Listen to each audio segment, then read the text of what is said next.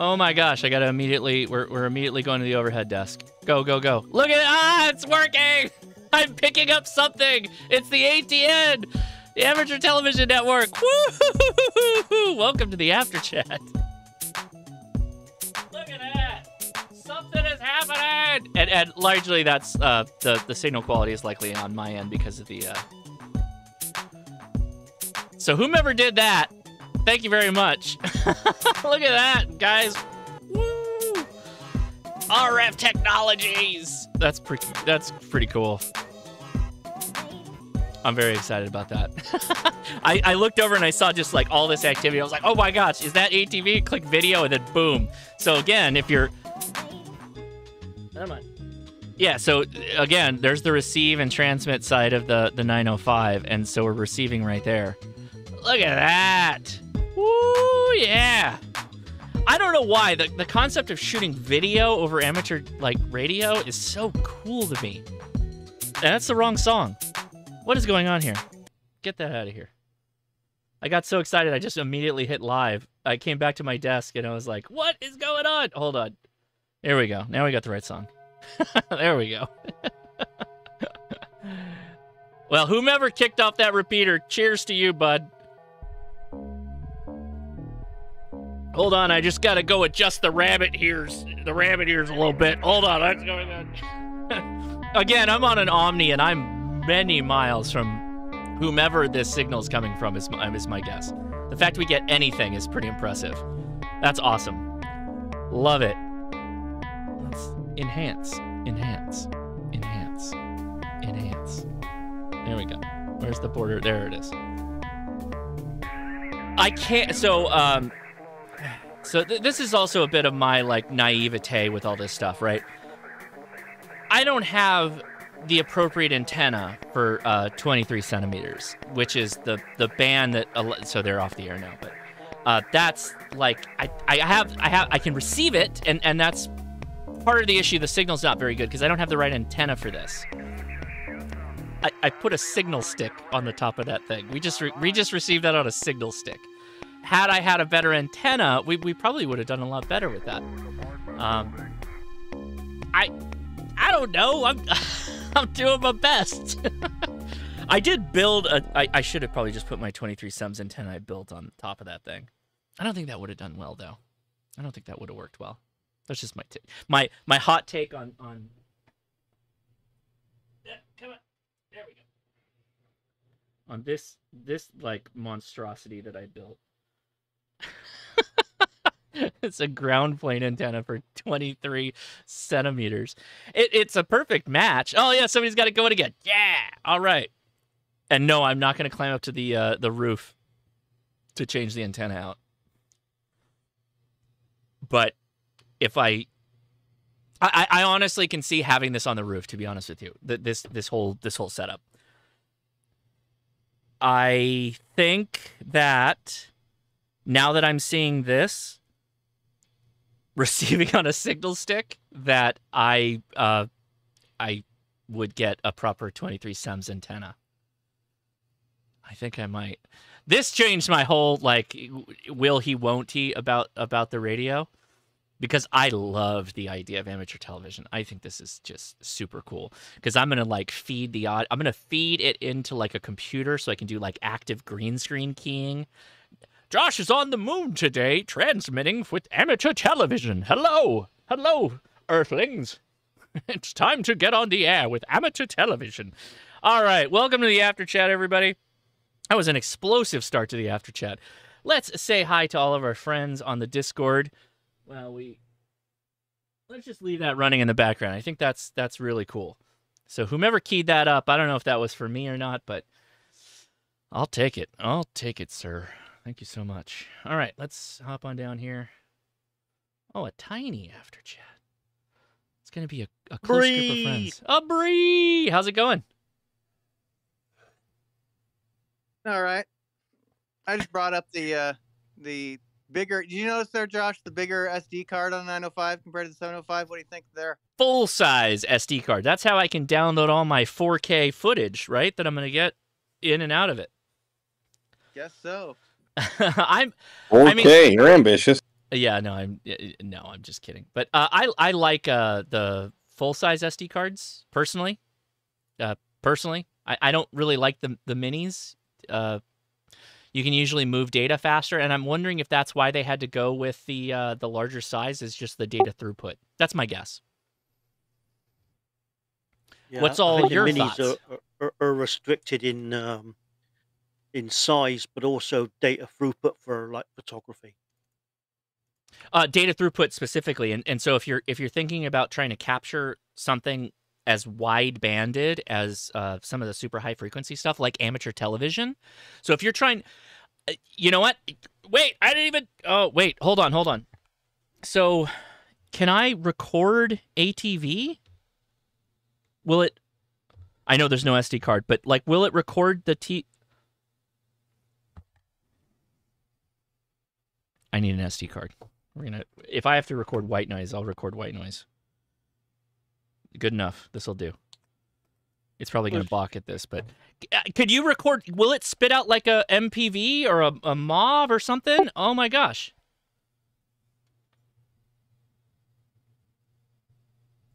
Oh, I didn't know why I didn't think about this to do this before.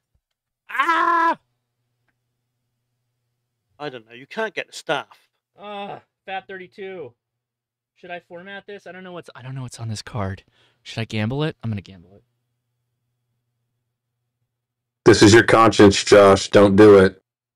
It's got to definitely won't do it without knowing what's on there. It's got to get done. We have to do it. Send it. Oh. Yes. Hope it's not financial data. Oh, it wouldn't be if it was in the shack. All right, here we go. I told you to format it. Wait, what's going on? Yes. Yes. It's like... Yes. Yes. Isn't like the first rule of flash memory, don't put important things on flash memory for long-term use? Oh, yeah, no, this would be like video clips I didn't download or something. So it's not formatting. Yeah. I'm gonna shut this off for a second. Let's turn it back on. FAT32 formatted. Interesting. Okay. That's limitation on maximum size. Okay. That might not be fully implemented. Yeah, see, it's not letting me format. So let's see. What did it complain about? It said that it needed to be... Wait, what? Okay. I don't have anything that's formatted in FAT32. But it's not letting me format it. Oh, and I'm thinking to myself, I'll just put it in the 705 and I'll format it. Nope. That's not going to work. You know how many micro SD cards I accidentally swallow a year? I'm just kidding. I don't do that. Do you have an adapter that goes from this micro to the big one? It does. Yeah, I do. I just, I don't. You got the liquid tab moved over so it won't format? On the big SD cards, there's the little white notch that you can flip that protects it. Nope, it's not. Cassette tape notch.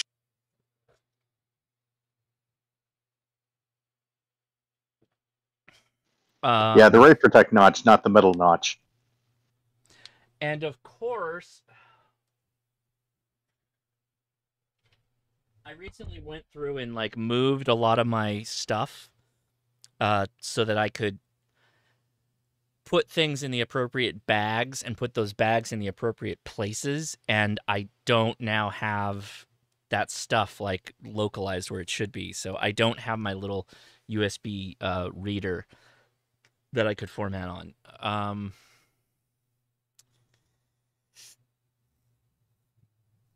Question about the 905. Any idea if the connection to the RF unit standard Ethernet? Can I use a standard power over Ethernet network switch to connect the RF unit to the radio? I don't know.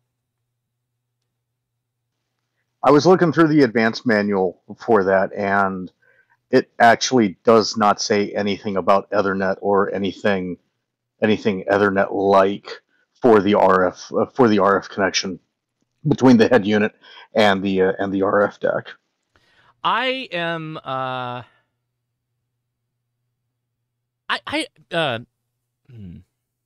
So here's my thing. It's like, what's the point of it? You need the head unit. So if you can't interface with the RF unit, what does it matter? Is it like if you want to put an amplifier in between and then you're going to go like long distances? Okay. VPN remote operate. Oh. Ray did say that the RAS BAS 1 or whatever it is, the remote operation software is going to be updated for it, but that would require both the head unit and the RF deck to be directly connected. No, but I really like where you're going with this. Remote VPN usage.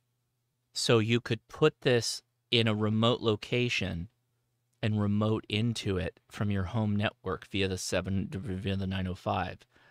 I see what you're throwing down. That's not a bet. You know what? I'm gonna text Ray right now on that one. Run Wireshark to check. I'm not gonna plug that in right now. But yes, okay, yes. So good question. If someone remotes the RF unit and wants to VPN from the 905 somewhere else, would it be standard PoE over Ethernet?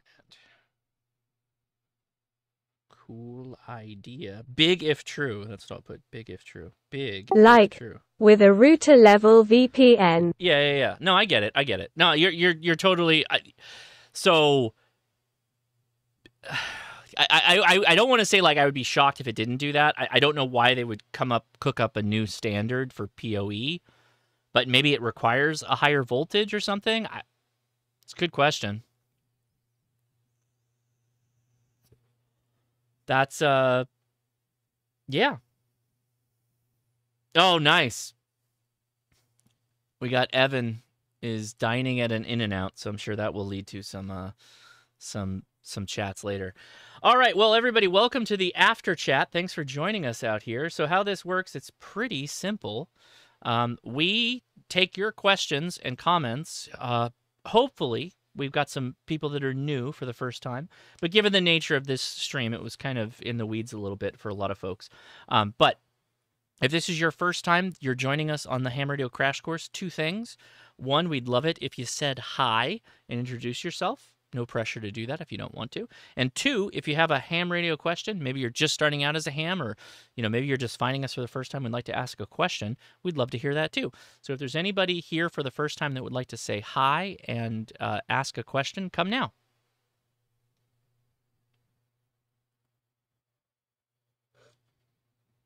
And for those that are new to Discord, you sometimes have to bind a PTT button if you're on the Windows or on a computer. Or you can use the PTT button on your phone, but you have to PTT. We treat it like a repeater here. Go ahead. I'll go ahead. My name's William, W9MKE. I just got my vanity 3 weeks ago. Got my tech, and first time joining the after stream. Very nice. So is that W9 Make? Is that the idea? Well, I'm from Milwaukee, so W9's kind of Wisconsin, and that's like Milwaukee. Right on. Well, well, thanks for joining us. Do you have any questions or anything? Not much. I figured the full-size SD card was a recorded video, and then I guess if you are able to format it, you'd be able to do that. And then yeah. I think you are 100% correct. Once we get started a little bit, I'll probably take a quick break whenever I have to go to the restroom, and I'll grab the SD reader and bring it back in, and we'll do it. We'll do a format on the PC, and then we'll drop it into the radio, and we'll test it that way for video. Okay, anybody else out here for the first time that'd like to say hi or ask a question, come now. And it doesn't have to be related to the 905. Any new person ham radio question. That's our primary stated goal in the after chat, is to help people get started in amateur radio. I try and make a lot of videos, but I know that like there are questions left and unanswered, and that's why we're here. So go for it. I do have a question. Are you aware of the QRZ1 thing still going on? Because I just did that. And then it's for anybody that has their license for 6 months. And then you can get the whole package with the cable and the RT system and the radio for, I think it's like 33 shipped total. Yeah, let me pull that up, because that's a really good recommendation. By the way, there's a link in the description of this video to Gigaparts for anybody that wants to get anything off of there. Let me pop open the website really fast so you can take a look. But there it is. QRZ1 is an inexpensive radio. If you are new to amateur radio, though, you can get that set up for free, and I believe it includes the programming cable, which is a really nice thing to have.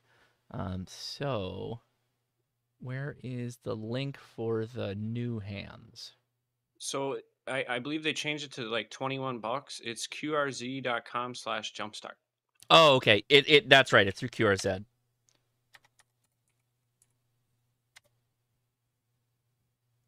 Oh, so Gigaparts also has the link. So let's see. Go to QRZ. So I will drop this in the chat for anybody that's new to ham radio, or if you're interested and you're like, you just got your license kind of thing. I'll pin that so you guys can find it. But it'll bring you to this this webpage, and if you go to apply at qrz.com/jumpstart, let's go ahead and pull that up. Okay. Wait.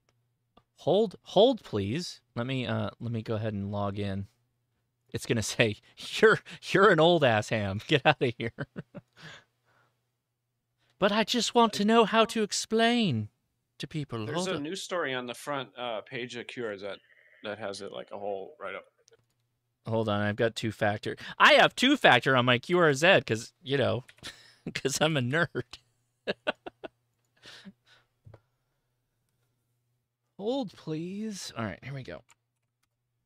Is that going to let me in? Oh, come on.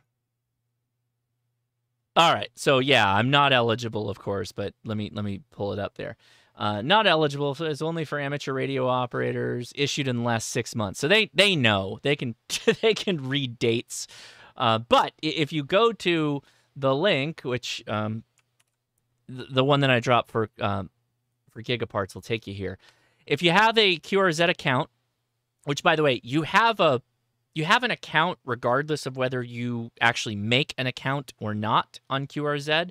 They just kind of scrape the FCC database and they make an account for you based on your call sign. So there's basic information that's a part of the FCC database. This is one of the reasons why I recommend you get a PO box or a forwarding address that you can pick up mail at, like a virtual office kind of thing, if you prefer to be somewhat anonymous within amateur radio. I believe you can get one of those forwarding office spaces cheaper than getting a PO box, but that's neither here nor there. But you can make a QRZ account for free, and it's kind of like the Facebook of ham radio. Once you have that, you can go to that link that is on Gigaparts, and you can possibly get a free radio if you're within 6 months of getting your license. And I think I'm going to start adding that to my my comments in the beginning of the live stream to make sure people take advantage of that, because that's like a win-win. What the heck? Right on. Okay, well, thanks for that. Appreciate it. All right. Who else? Anybody else in there that would like to say hi or ask a question? Come now.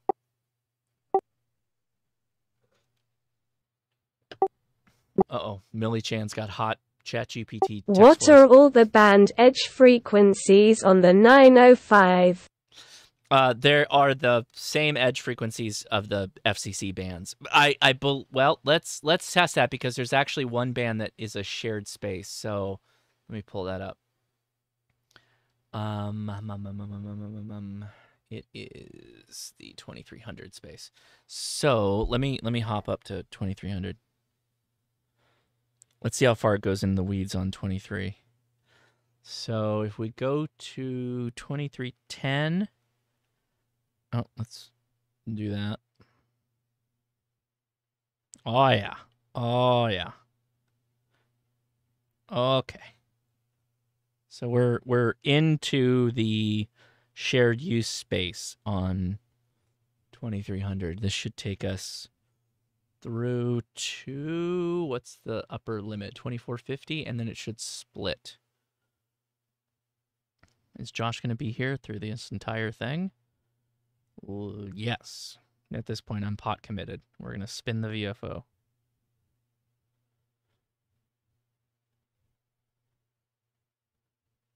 And yeah, that's band switch. So it's all the, so again, it's all the frequencies here. And then for the 2400 or the 13 centimeters space, that is going to be shared use, but you still have access to those frequencies. So there you go. Okay. All right, Oh, Jody, you magnificent person. Jody came up. I was on the wrong chat on Discord, but Jody's like, hey, dork, do this. Let the other ICOM radio that's on your desktop do this. In fact, why don't I just take the SD card out of my 7610 and put it in the 705? What? Let's try that, shall we? All right, here we go. All right, here's my beat up SD card. Let's see if it works. Jody, you're the best, man. You come up with so many solutions. Come up with so many good solutions to simple problems.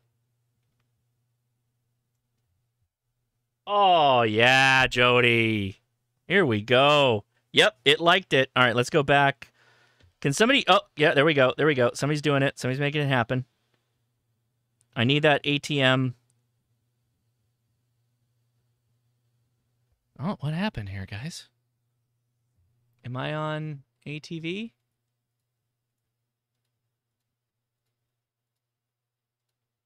What's going on? I don't see anything. Hold on. I guess it doesn't matter. Let's just copy it. See if we can do record start. Okay, we're recording. I don't know what this is going to give us, but let's see. Yeah, so that's what we're testing right now. VE2FGJ. That would be cool if we can do that. I'm super excited if we can do that. That would be awesome. So yeah, that's what we're attempting to find out right now. I would love that. All right, while we take a little sample, anybody else want to say hi or ask a question? Come now.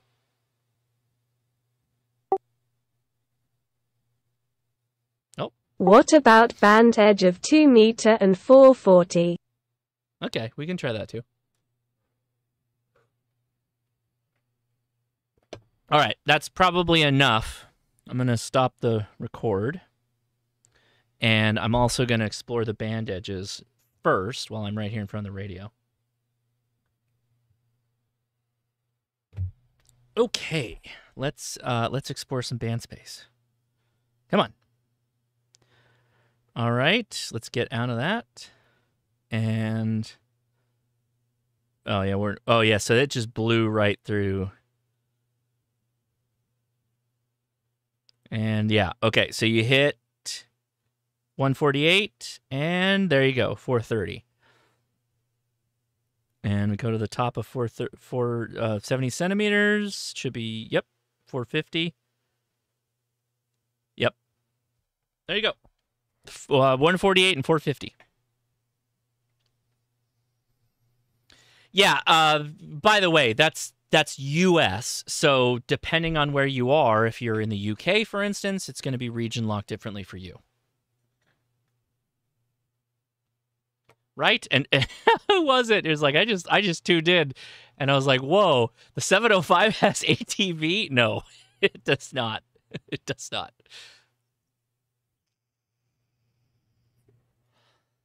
Yeah, I kind of go back and forth between saying 70 sems and 440, and I don't know where 70 sems is a UK term. I don't know why I got wrapped up in that. I think it's because I say Z a lot of times in ham radio than Z. That's a personal thing, just because I think it sounds better and gets picked up easier by people.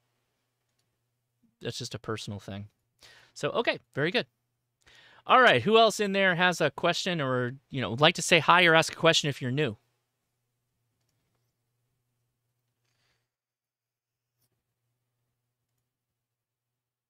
Nothing, huh? Well, that's good. We answered everybody's questions.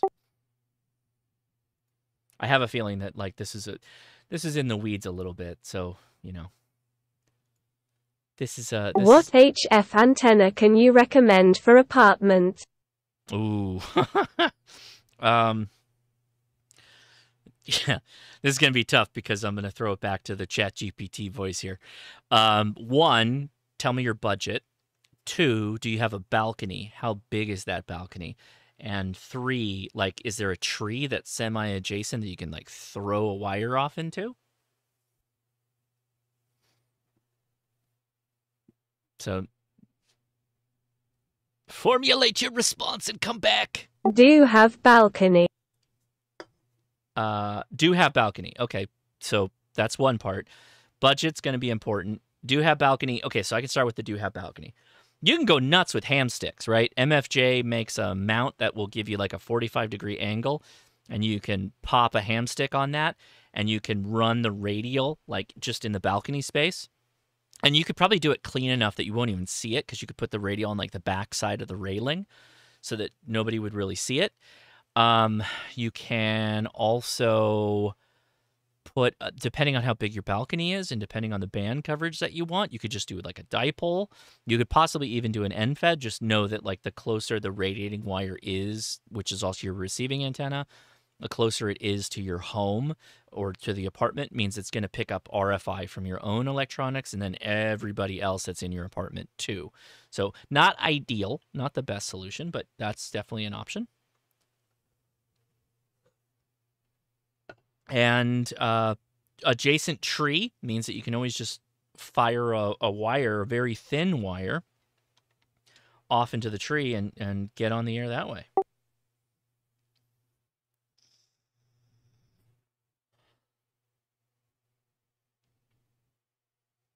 All right. While we wait for possibly a return, let's... Oh. Okay. I'm going to hop back over here, and let's click on...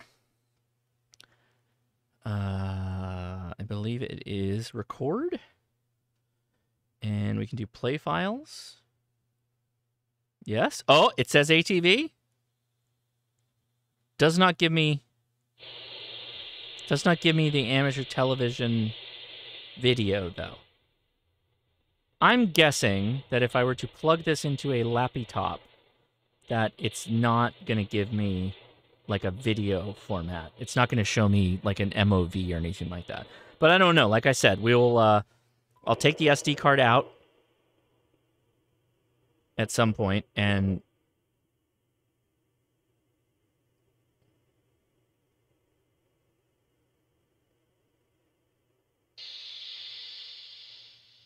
I'll take the video card or the SD card out and we'll get the adapter and we'll test it.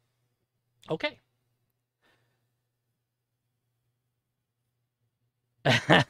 Do a live stream war driving with the 905. That would depend on having an output that you can plug into a laptop or something, so you can do Wi-Fi pen testing, I guess. I guess that's what we're all talking about.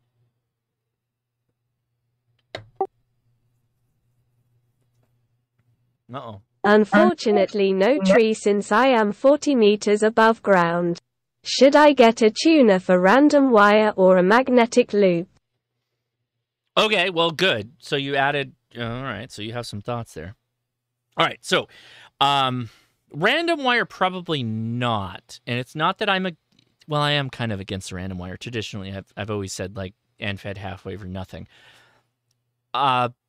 Everything I'm about to tell you is going to be under the premise of go for it and try it, and you tell me what worked for you, because ultimately you're going to be the one that, best tells you what the best solution is. But when it comes to an apartment, a lot of the times it's get the antenna away as best you can. And sometimes that's just a vertical. It could be, if you have a stout mount, it could be that 17-foot stainless steel whip that you just drive out at a 45-degree angle. That will work. A ham stick will work. An end fed, like a random wire, could work. But how do you make it so that it's like stiff, right? It's got to be stiff, sticking out there in free space, because you don't have a tree you can throw into. So if you're saying that you're going to run the wire along like maybe the ceiling area of the balcony, that could work, but the problem with that is that you're going to have a lot of adjacent noise from all the other people in the apartment. So that might not be the right solution for you in how you deal with it. Now, regarding a loop, yes, and loops can be expensive if you're going to buy one just from one of the manufacturers. They are very good at being semi-resistant to RF noise because they have such a high Q. Oh, and yeah, the high Q of a magnetic loop is not great for listening. So, Sean, Sean is right. Sean is right.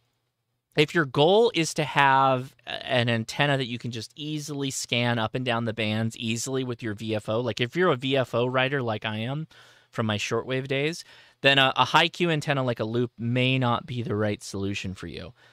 But if you are somebody that like hunts and pounces on different frequencies to make contacts, then a loop can be okay. The problem with the loop is that you're always going to be fiddling with it. You're always going to be going in there and retuning it for the best signal response possible.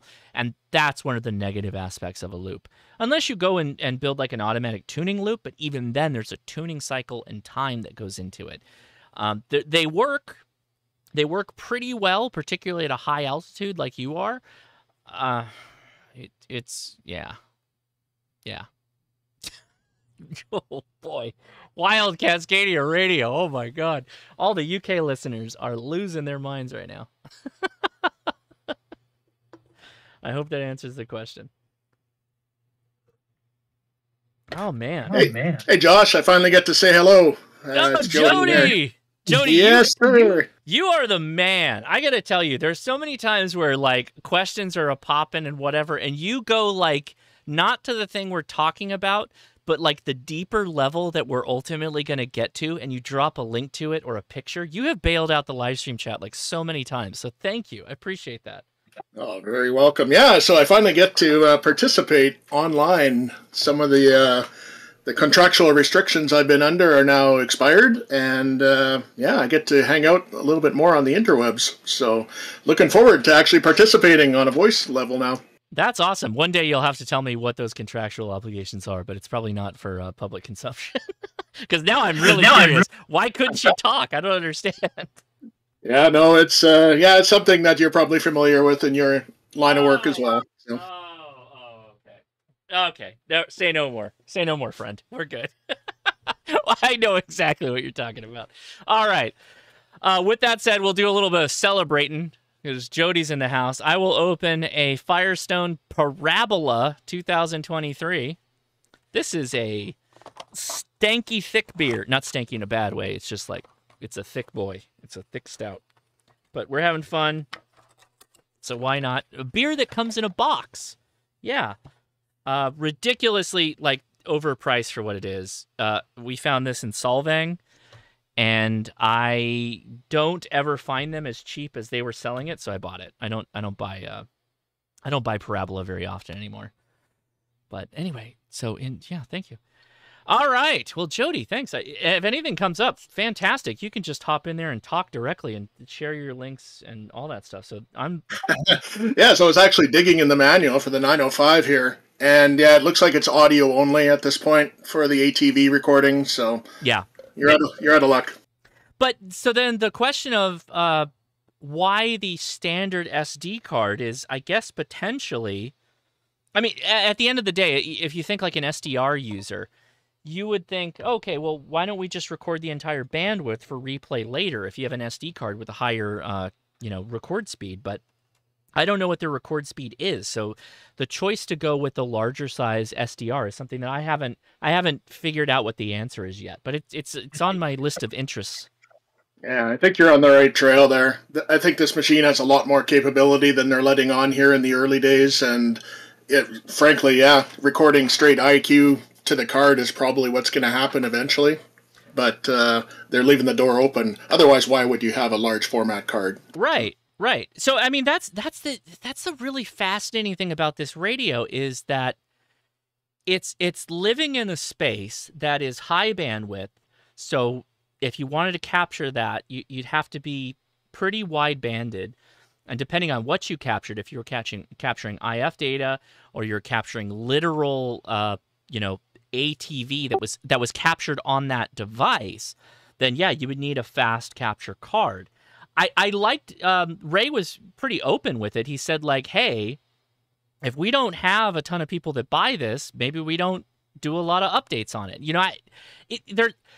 I appreciate just the honesty of being like, hey, we're not gonna like go nuts with these updates if there's not a ton of people that buy it. I mean, that's the realistic answer, and I always appreciate Ray because he's usually a straight shooter in that sense, unless he's like literally can't say something, which sure, of course.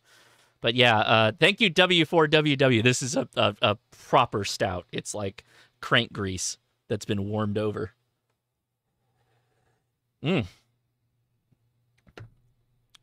It's Do you know about barrelly. Oh, go ahead. Sorry, I cut off ChatGPT. Go ahead. Do you know about WF-View for the IC-705? Wide FM? It does wide FM, if that's what you mean. You can always text too. I read the chat in Discord and YouTube. No, I think it's asking about the other ability to connect to it and remote op. It's the free version, WF View, Whiskey Fox View, yeah. I don't know what that is. Oh man, WF View is great if you don't want to buy the ICOM software. Oh, so I'll add that to my list of 2 things to get out of my office. When I take a potty break, I'll grab the SD card reader and I'll grab my laptop because I have SDR control on there, and I wonder if we can make it. Oh no, but I don't have. No, I've got an Ethernet. I've got an Ethernet cable. I can plug it into this thing. Yeah, we'll test that too. It's very likely that if it works with RSB1A, that you will be able to use any other of the applications to work with it because it's largely going to use the same network connectivity. That's Josh, not ICOM or anybody. Like, they're not going to answer that question anyway. But like, that's me saying it'll likely work. It'll likely work.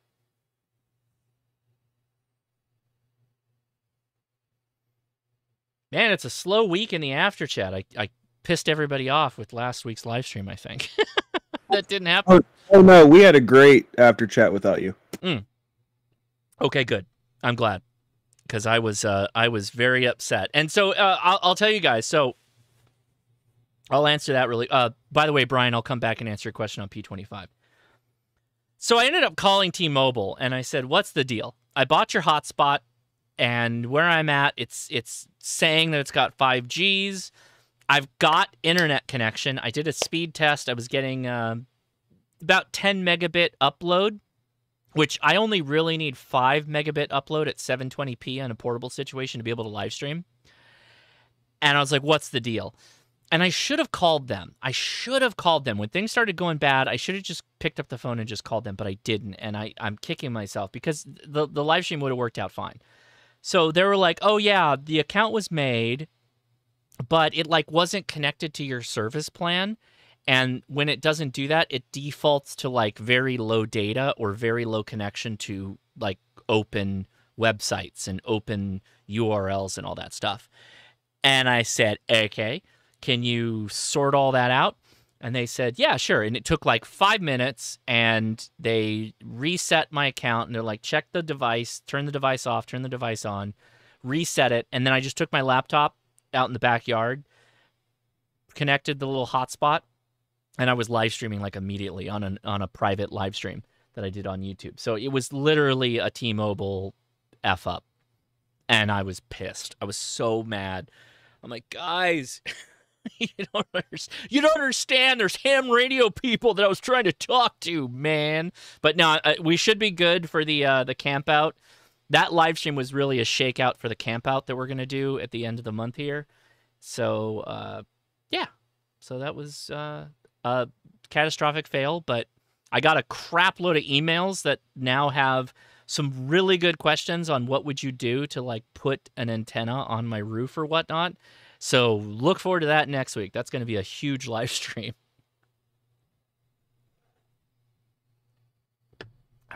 Which is good. Oh, the expectations were fairly low for the Easter weekend, so I think you picked a good weekend to test T-Mobile out. Yeah, I mean, I'm not, and I think a lot of people know, I'm not very religious, but I did go to my mom's house for Easter. My mom's very big into Easter weekend. She, so we drove up to my mom's place in Solvang, which is a bummer that I couldn't show any videos from it. I might drop up some pictures or something like that, but because I had the antenna like across the yard. It was really cool.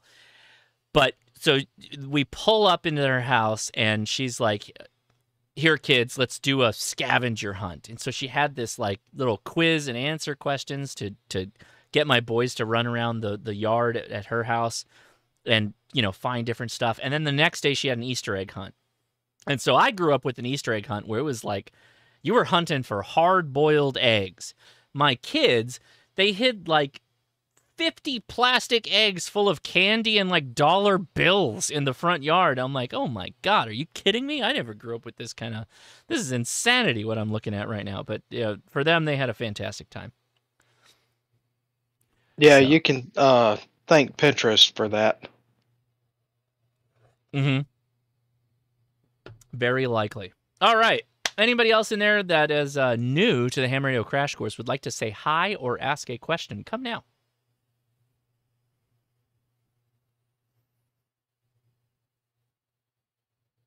I'm guessing it's spring break, too. There's a lot of people that are out doing the spring break things. So, all right, let's open it up. And I don't see any YouTubers in the house, so we can just skip all of that and just go into open questions on anything. Let's talk about whatever you want, whether it's the 905 or anything like that. I'm happy to help, and we got a lot of other smart people in the room. So let's go for it. Yeah, I was going to say, it's one thing for you to be gone last week, but we're missing Mike and Adam and Dawn and like the whole group tonight. Oh, yeah, everybody's out. I'm guessing it's spring break, or I don't know. I hope everybody's okay. It's Saturday, right? I think Don's gone to meet the guys at that Hamfest. You know, Jason and Tank and that. Oh, yeah, because there's a Hamfest this weekend, right? Oh, okay, Brian. All right. All right, Brian Edwards asks, in chat on the YouTubes, P25, what is it? P25 is a digital voice mode that is often most used by first responders. So police, firefighters, that kind of thing uses P25. But we hams can also use P25. If you end up with a Motorola radio, there's a good chance it is P25 capable. They also do DMR. There are a couple of repeaters in our area, my area, that do P25. It's a good mode. It's just another digital voice mode. I don't know where I would put it on the, well, we can ask the chat. Who wants to comment, like, do you do P25 or have done P25? And how would you rank the audio quality among the digital voice modes? Oh, there we go. I have done P25, Frank KG6 Naldea. I have tons of Motorola gear, and quite honestly, it's a lot cleaner sounding than DMR is. Yeah, P25 is very clear. Interesting. Char Hamill, I tried to say hi in the live stream chat, but it won't let me. Says Dawn. Dawn N5SKT? You shouldn't be blocked anywhere. No, he says it doesn't have permissions. To say hi? That's weird. Huh. Brett Glass asks, are you working satellites? I haven't in a while, and that's going to change really soon because I have a really, really nice portable azimuth and elevation gimbal that I have to build, and that's next on my list of things to do. and that is gonna be killer because I got an 818 and I got a 705, so I can split the audio and I can split the antennas, and I'm gonna kick some butt. It's gonna be awesome. Yeah. So Taylor, good correction there. Phase 2 P25 is really good. It is actually a really good digital mode. So yeah, if you're into that, go for it. You generally need like Motorola radios to play in that space though. Which nothing wrong with that, but there's a whole set of baggage. There's matched luggage that goes into getting into Darkstar, I cannot confirm or deny that I have already shot footage of a FTM 500. That's all I'll say. If they don't want to go with Motorola for P25, Kenwood has some newer radios. Kenwood Commercial has some newer radios, and there's always Lone Wolf Harris, well, L3 Harris, that does P25 as well. Dude, get yourself an L3 Harris radio. Heck yeah. Where are you getting those radios? Yeah, you can also do Bendix King as well. Oh, no one likes Bendix King anymore. I have an L3 dealer in Nevada that I go to. Oh, but you're buying from a dealer. Like you're paying. Are you buying them like refurbished or used, or what are you doing? Used. They're no longer in circulation, and the ham that I buy them from, well, he's a dealer and he's a ham, so I get a little ham discount. Interesting. Would you mind DMing me that individual's contact info?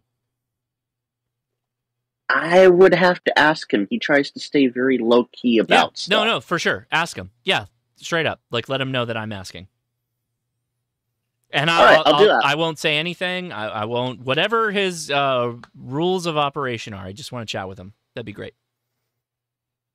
Yeah, I'll send him a message in a little bit here. Hey, Luke from Down Under. Thanks, man. Appreciate you. One day, either by hook or crook, I'm getting to Australia. If it's by crook, I'm probably going somewhere that I don't want to be. But right on. Do want to get there though. I have had okay. I know we haven't got a lot of radio comments. Well, we've got some, a lot. It's a decent amount. But I'm going to go on a little tangent here, like I'm on the podcast right now. I have had no better time in my life with going out with my wife when we were younger and we didn't have kids, and we would go to like a bar or whatever, or like a club, and then we'd hang out in a bar after, just whatever, being young, whatever, and we'd bump into Australians like on holiday, and we would like just hang out with them for the rest of the night. It was always the best time. The best energy, the coolest people. They didn't get offended by anything. They were just tops. And they were drinking like Bud Light and stuff. It was crazy. They're just like, yeah, we're just gonna drink all this. We're just gonna drink a crazy amount of beer, and it was always so much fun. I absolutely loved hanging out with people from Australia. Absolutely. A lot of them are like forklift drivers and crane operators and just workers that came to the States, particularly California. It was always a lot of fun. All right, on.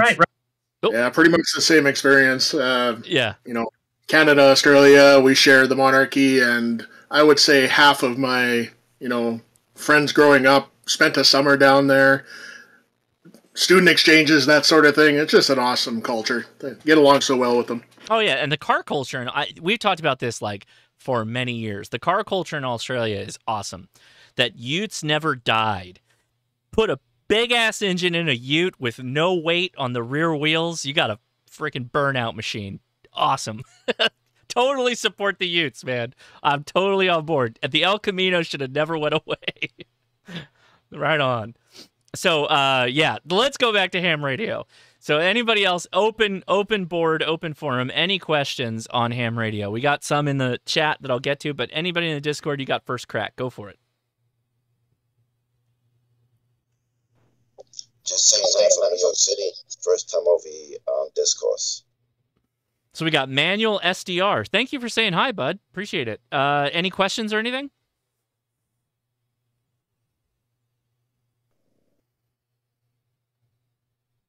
I don't hear you. You PTT'd for a second and then it dropped. All right, well, if you figure it out, feel free to come back. Anybody else in there would like to say hi or ask a question? Any question. Ham radio related. Let's go for it. Oh. Okay, I'm back. You're back. Yeah. Yeah, I was looking at the 905. I'm thinking of waiting a year. You know, because most units, when they first come out, they usually have a couple of glitches on them. And then about 12 months, they get rid of a lot of the problems with the new models. Mm-hmm. A year... Okay, so again, Ham Nation is sponsored by ICOM. I have a good relationship with Ray. I think he's a great guy. So, paint this with the objectivity you think that I deserve. A year's probably fine. There's nothing wrong with that. But, keep an eye at the updates that they're doing with the firmwares because, hopefully people get into this and they, start to see the value of it, assuming they're in the right location to capitalize on it. And if they start doing some big firmware updates, like you might want to jump on. But, that's going to depend on, the market realities of it. I don't think that ICOM is like going into this radio with blinders on or anything. Like, this is going to be the biggest hit. It's going to take the amateur radio stage by storm. I think they're very objective in what they're doing. They're literally deciding to put put a market presence in a space that no other company has done. And to provide like a very wide-banded capable radio for a cost, it is pricey. I don't think anybody questions that. But it has everything you need pretty much right there to get active on those bands. And nobody has done that. Nobody has tried that. That is only the space of like boutique ham radio at this point. And the fact that ICOM is jumping into that, I applaud them for that. I think it's awesome.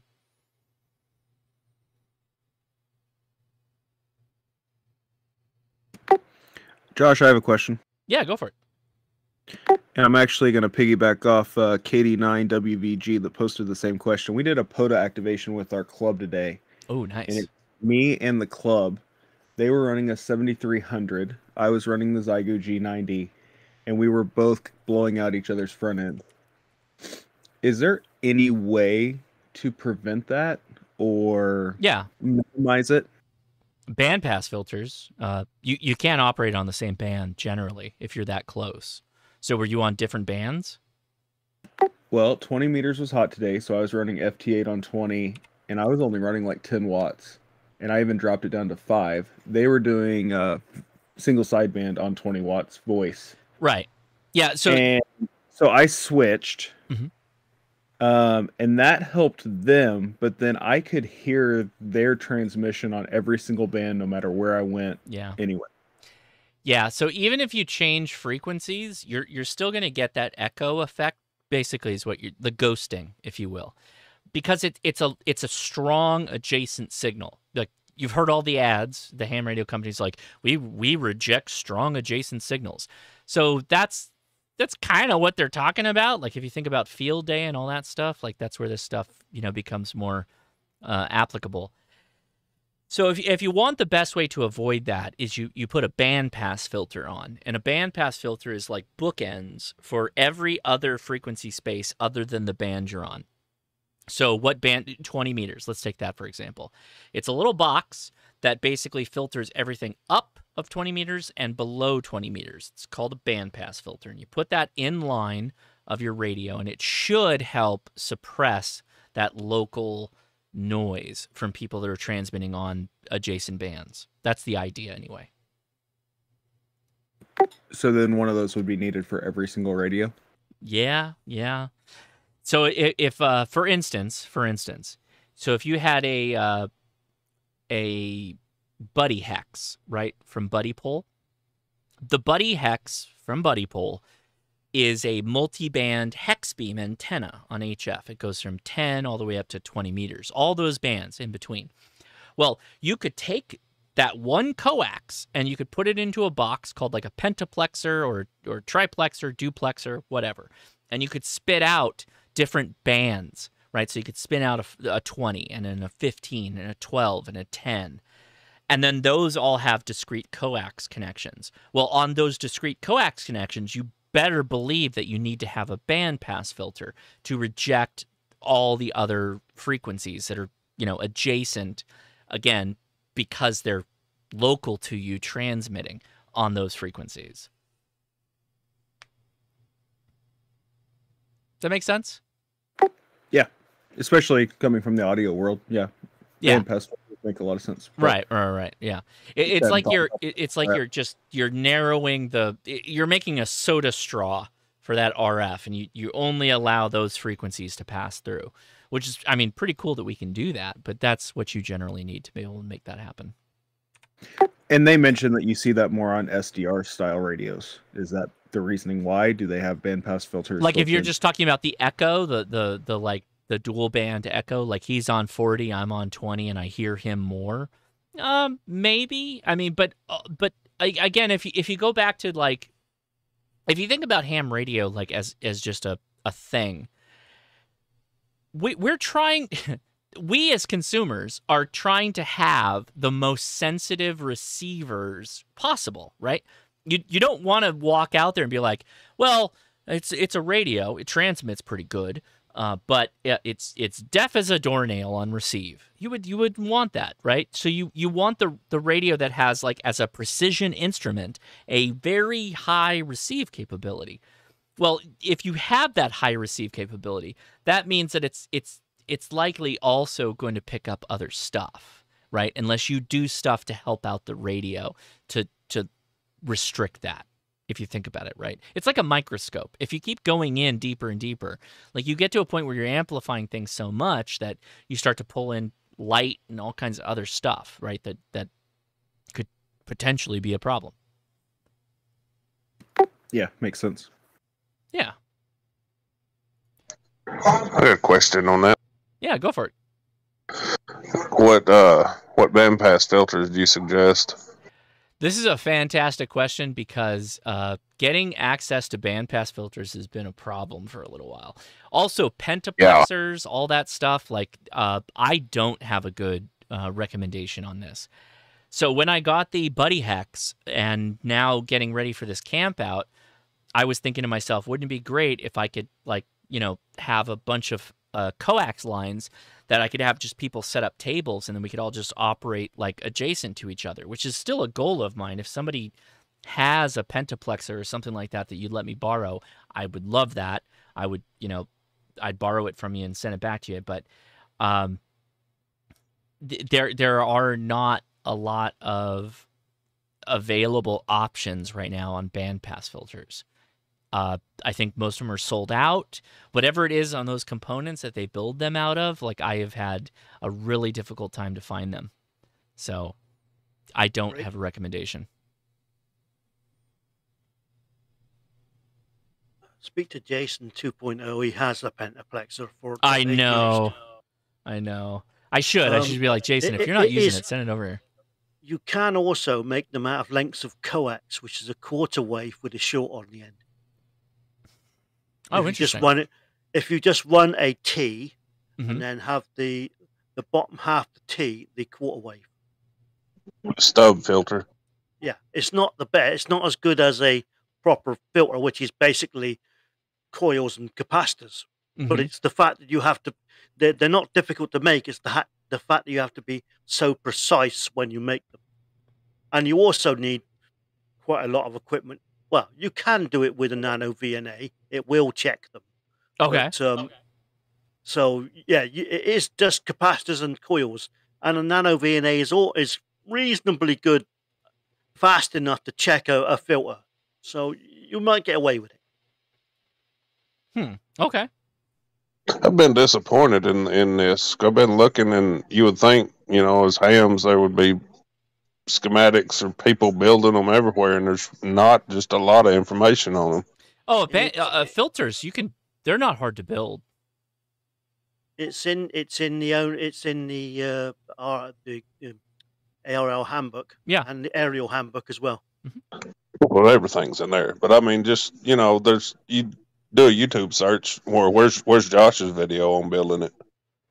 Oh yeah, straight up. So DXE, so somebody mentions DX Engineering. They sell bandpass filters. They do, but like a lot of them sell out really fast. Like there's not a big stock of them right now.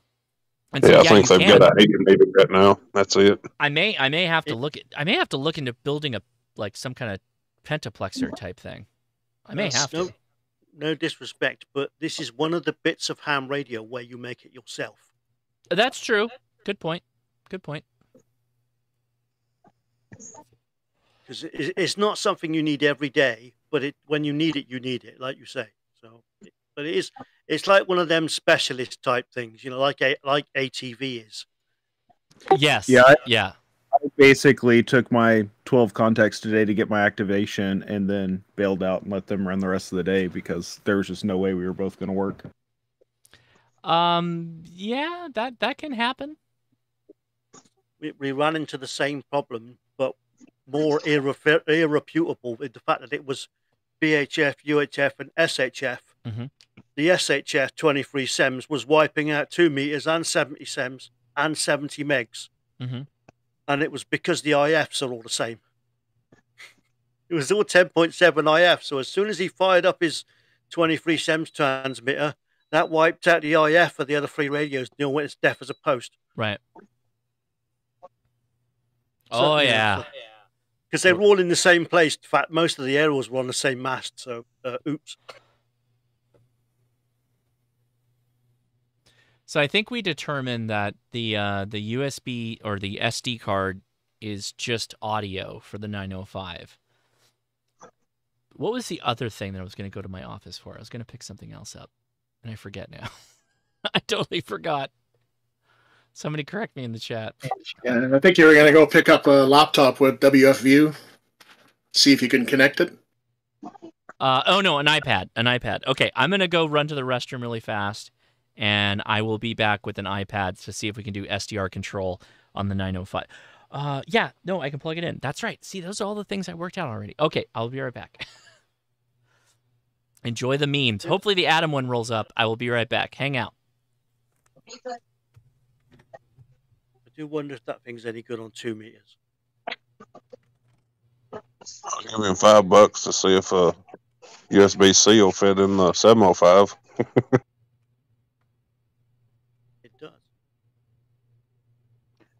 Speaking about 2 meters, so I just got myself a decent mobile setup going on now, and I kind of just keep it on the 2 meter calling frequency while I'm driving, and then I don't know. For like as far as like long road trips go, and this is more of, I guess, a United States thing. But if I'm driving like cross country, and like I have my radio, what are some things that, I don't know, I guess like some input from some truckers or something would be good. But what are some things that people listen to, or what do you do besides, like, I don't know, beacon APRS, or just monitor the 2 meter calling frequency? Repeaters. Yeah, I mean, I guess I go ahead.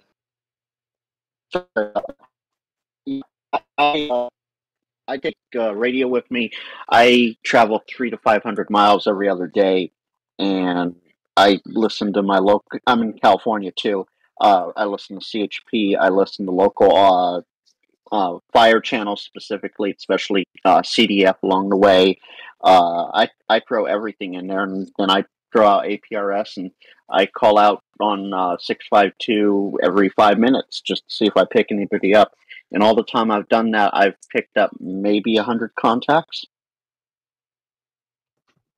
Okay, yeah. I just drove from Georgia to Wisconsin, so I I didn't really, I guess, call too much, but as far as when I was driving through bigger cities, I always kind of scanned for repeaters and stuff, and I didn't really hear a whole lot going on. There was maybe like one decent conversation I had during the whole time. The calling frequency is a good one, but if you're not calling, nobody else is either. Everybody's usually got that in their scan bank, but the local repeaters, and it's hard to find, but every little area will have its own simplex they talk on, and it's not going to be published anywhere. And I agree with the whole, if you don't call, no one else is going to call back type thing. Everybody's listening, but nobody's talking. That's the problem. Right. So I will say that I'm lucky in the sense that we have a lot of 2-meter simplex contacts, or just people out on 2-meter sims. So I always just have that frequency loaded on all of my radios, and so one of the bands is one of the channels is always devoted to that. Yeah. I mean, like my local area here, I talk on the repeater to, I know all the people, so it's like a little different because they hear my call sign and they know who I am. Right. But just traveling, I feel like it's, I don't know, slightly, for my first long distance travel with a mobile setup, I didn't really make a lot of contacts, I guess. Mm-hmm. And don't worry, I'm not giving you any, for everybody watching, I'm not giving away a password or anything like that.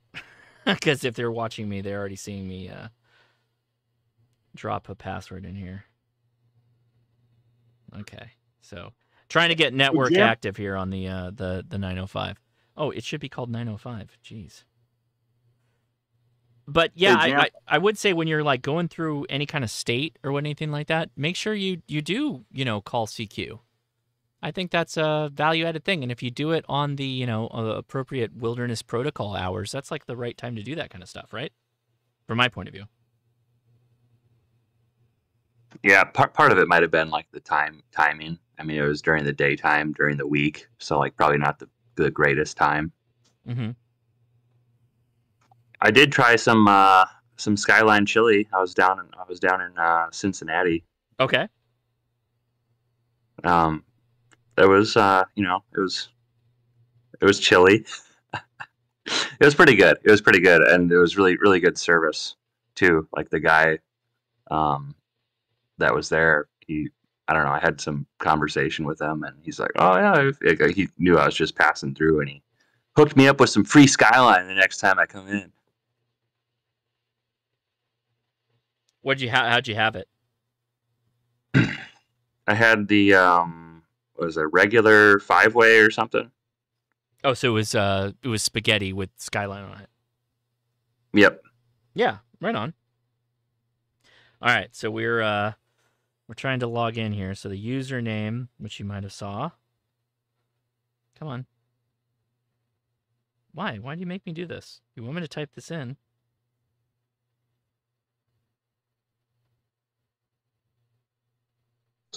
Josh, I'll give you $1, see if that USB-C will fit in the 705. Give me $1 what? If you'll take that 905 apart and see if the USB-C will fit in the 705. That's funny. I will, that will not work out for me, sir. It was worth a shot. It doesn't look like it's happy. So did I screw something up? Oop. Did Ray put some special tamper-proof stickers over the screws on that thing?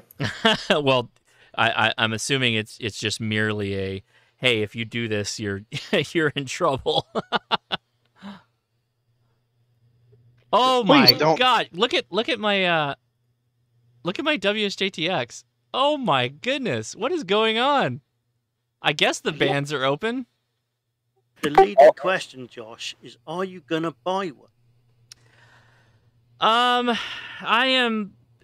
I'm leaning towards yes right now because this is a significant investment. But if I can sort out how to do amateur television really easily from my home QTH, then I think I probably will. It's really a question of antennas and what I need to be able to be effective with that. I'll throw in $1 if you live stream his face when you give the radio back to him after you take it apart. Yeah, no, we're not doing that. What you should do is find someone who's had an accident with a 705. You know, it's all crunched. Uh-huh. And then show him that at the back case or like from the side so it looks similar. Oh, Ray, look what's happened. Oh, dear. My God. Just screen print the 905. Yeah. Go back. You know, a bit of clever messing, you know. Do a catch me if you can on the 905, and it's just the 705, and I put I slap a heat sink on the back of it. Oh my God, Ray, you won't believe what happened. I got rear-ended. So SDR control is not seeming to. We're so cruel. To be able to resolve the connection to the 905 right now. I'm gonna let it sit. I'll let it do its thing, but that is a no bueno at this point. Speaking of putting $1 in, when are you going to start taking donations to put a CubeSat up? Oh, is that a thing we can do? Do I know the right people in space to make that happen? I don't know. Your best friend Elon. Shut up. Shut your mouth. I'm not going to talk to that guy. You might want to talk to Michelle Thompson down in San Diego. She's got contacts with regards to putting birds up. I'm actually supposed to go out there. When am I supposed to go out to a balloon launch? Is it tomorrow? No. There was some kind of launch today, some kind of high altitude, big one. But no, I don't think you would. I think you could raise the cash pretty quick. Next Sunday. I mean, I'd like on it. Next Sunday, I go to a balloon launch.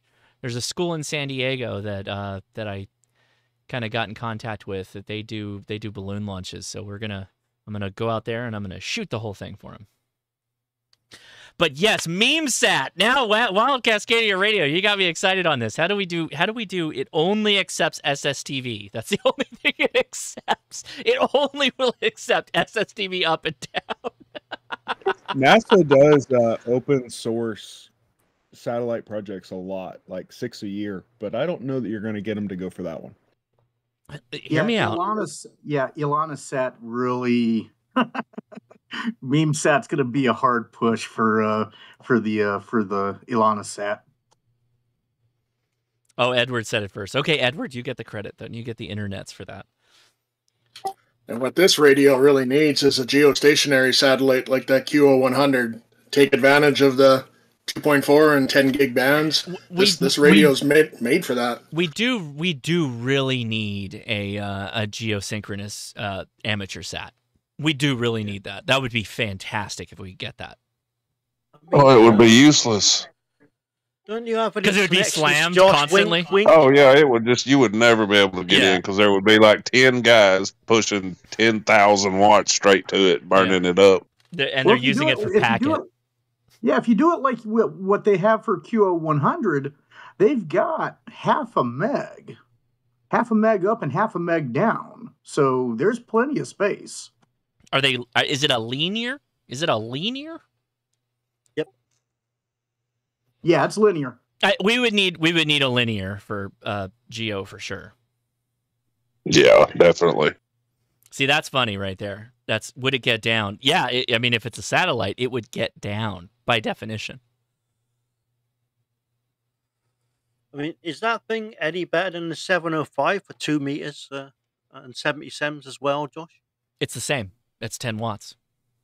Oh, I don't mean the power output. I mean the receiver and how that stuff works. Because good question. So I never took the 705 for a receiver stability test kind of thing like I did with the 905.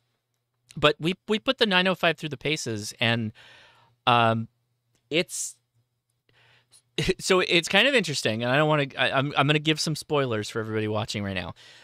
So the receiver stability on specifically the super high frequencies. So anything with a discrete antenna connection. So the 2.4, 5, 6, 10 gigahertz.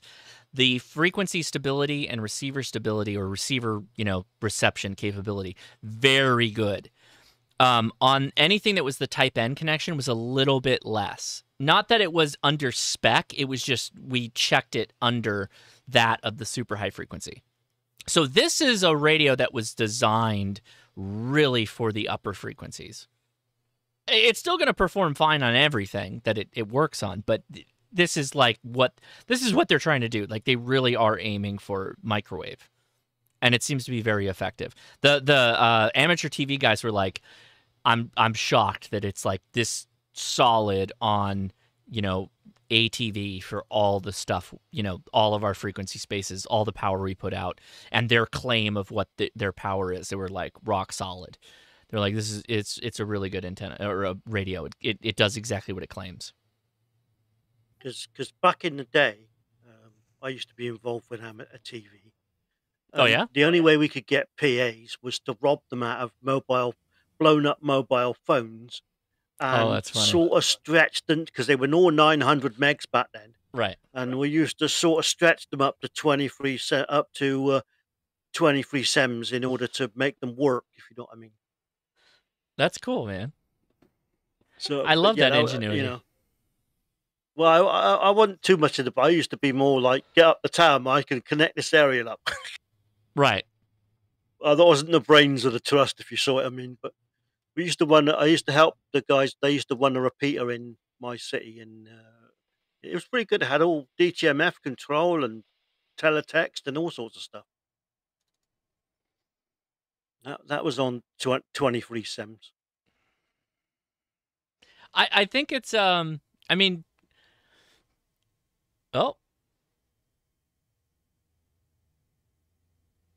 there used to be they used to have these. We used to know the local television antenna maker, and we had them make us up a load of elements for 23 sems, and we take the standard UHF TV antenna and then remake them into a 23 sems beams. Oh, that's weird. The RF unit timed out. It's back.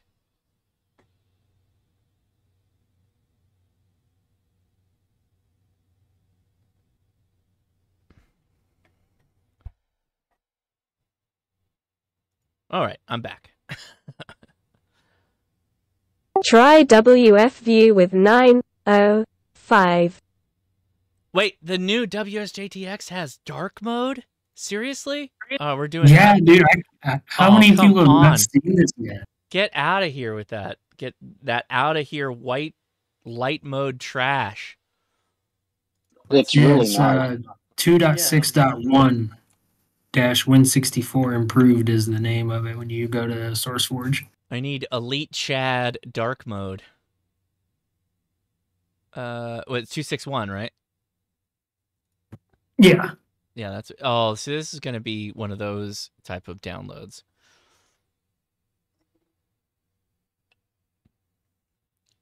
Oh, okay, all right. Oh, I would love a dark mode to match my grid tracker here. That's what we're all about. Now, when you get in there, there is some configurations that you have to do with your highlights, like your colors, because it thinks that white text on a yellow highlight is a good idea. Oh, sure. Nobody can read it. You have to go, and it's easy. You just go in there, right click on each one. You have to individually click on each one of the highlights and change the text to black. But all right. We'll get through this right now. We'll do it right now. Yeah, T.O. did a live stream on it. Was it 2 weeks ago now? Well, I was last week's live stream was a dead fish, so I'm 2 weeks behind on ham radio. Yeah, we wanted to know if your Ford would work. Oh, it works. It works with gangbusters. All of the power's coming out of it. Yeah, no, the amp was like, yeah, I'm putting out 1,000 watts. There we go. It was very impressive, and so I had a split connection for 240 to the amp with a twist lock connector, which I had to install that. That's part of the things I was doing before the live stream, and then I had a 110 volt for the radio. So all of that worked, no problem. I ran 6 hours through the day testing this out, making contacts with people. I made a couple of contacts, testing it out, chasing some POTAs. It worked fine. There was no problem with any of that. It was all this stupid T-Mobile thing. All right, so where's this dark mode? How does one enable? If you go under view up top and then it's a drop down. It's at the very bottom. It says use dark mode or dark style or something like that. What? So when you first open, not in any of the deep main, but just at the main, yeah, you go under view. Yeah. Okay. Color highlighting scheme? Oh, you don't. I'm on Look the at your view. live stream now. Yeah, you don't have. It should be under SWL mode. There's another option with a little box that says use dark style.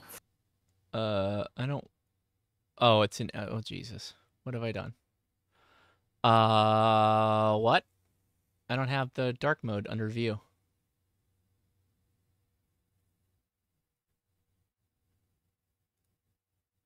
No. No. Interesting. Yeah, I just posted a screenshot of it.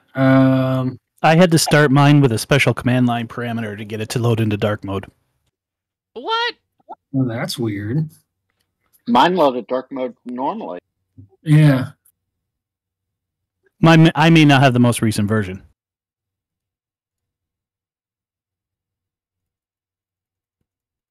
I'm gonna have to go watch Steve's video. How to get dark mode unlocked.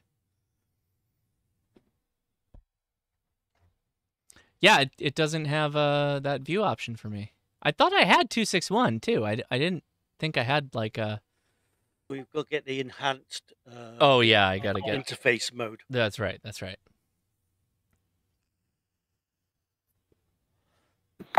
Hey, while you're doing that, I was just going to let people know I'm posting a link from the ARRL on bandpass filters if anybody wants to build one.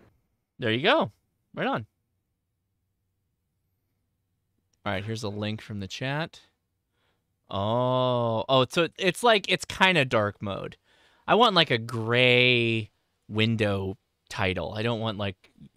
I mean, I know what you did there. I know what you did. Like, yeah, you can. Oh my God. Is that what it is? Oh my God. Oh my God. Okay, I think I'll just wait. Not to say I can't do it. I just don't want to do it right now.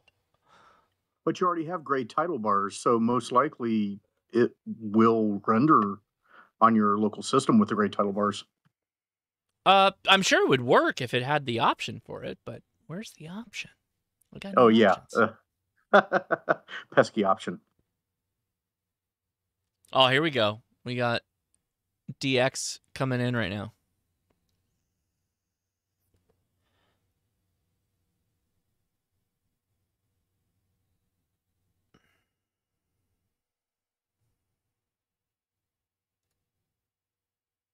Right on. Okay, so anybody else in there with a ham radio question or anything, go for it.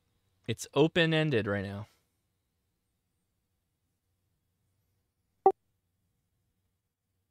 Otherwise, I'll turn it over to single sideband and we'll start doing live contacts.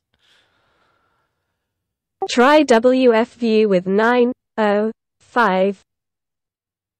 I did. Well, I mean, I tried to do STR control and it didn't work. I don't think that I don't think it's updated to support it yet, because they said that RSB1A has to be updated to support it right now. I don't think that it's ready yet. I think we're still on the cutting edges of what the radio can do.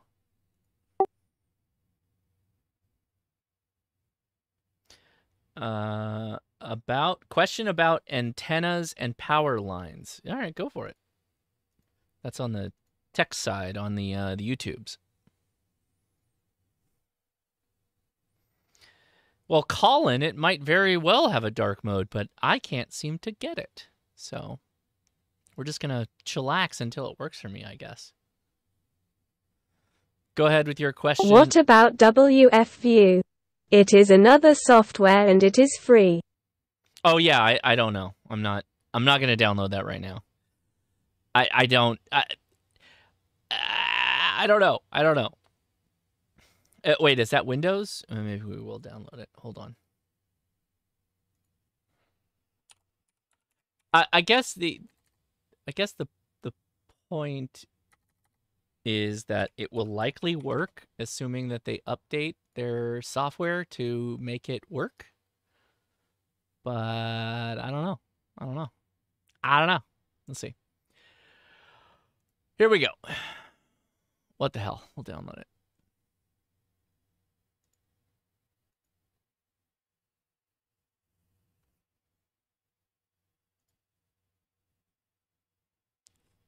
All right. Oh, QSOs have dropped off. 20 meters is dying. Restream bot. So if you have to ask a question, just say question and then ask the whole question. Don't just like say I have a question and then give me the title. Just give me the whole thing with question in there because it doesn't highlight otherwise. And I have a hard time trying to track it down. Josh? Yeah. Is the 905, what frequency does it start using an IF? Because on the 705, it's anything above 25 megs, isn't it? So is the 2 meters and 70 sems direct conversion, and then after that it goes to an IF, or? I don't know. I really don't know. Yeah, I think that's a Ray question, isn't it? Really? Well, I mean, it might be in the manual. You can look it up online. Yeah, so maybe. it's in the manual. It's 144 and 430 is RF direct sampling. 1224 and 56 are direct conversion IF, with 1.2 using a first IF at 331 to 337 megahertz. 2.4 and 5.6 using a first IF at 914, second IF at 346. Interesting. Might have trouble with that over here. 914 still a terrestrial TV frequency.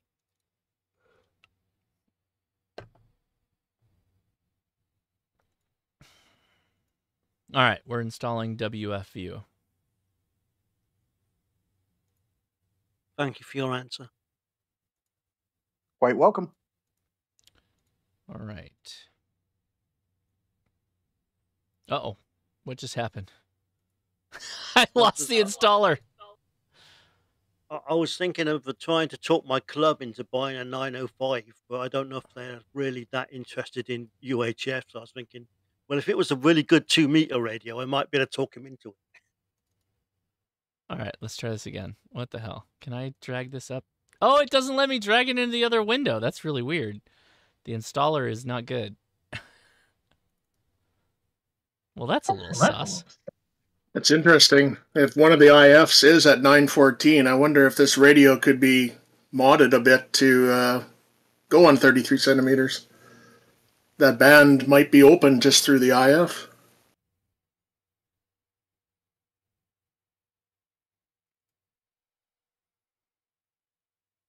All right, so we have installed WFView. Okay.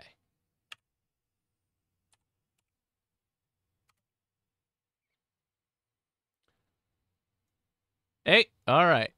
So, could not open the COM port. Oh, because it's not connected. Oh my God, I'm on the wrong computer. Jeepus. Yeah, get out of here. I have to do it over here. Ah, I wasn't even thinking. I need the crap top. Please hold. All right, anybody else with ham radio questions, come in now. This is the best time to ask them because I'm screwing around with technology. Question. Yeah, go for it. Okay.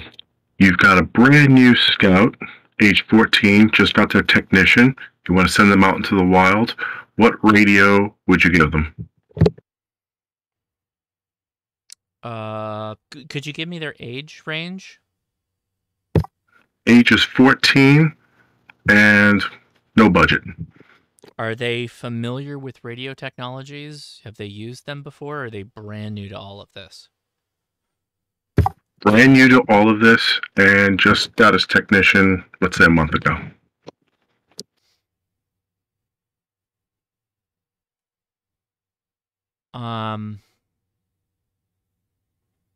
And are they going to go backpacking, that kind of thing? They're going to kind of be rough on the equipment, from my guess?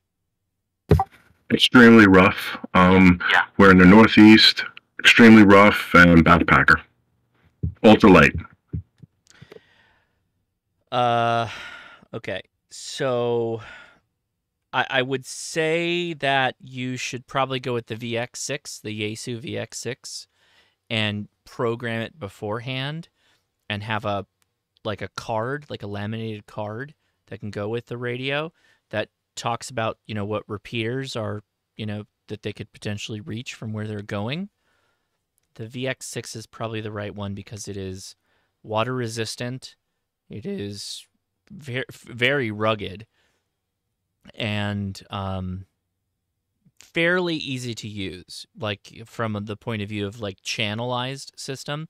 They need to understand what the VFO versus memory channel button does so that they can click on it and switch between VF and memory and be able to work with the pre-programmed channels. I think that there's no avoiding that if you want to look at ham radio. Does that help? Thank you very much. Good question, though. All right, we're getting VFU on the crap top. Hold tight.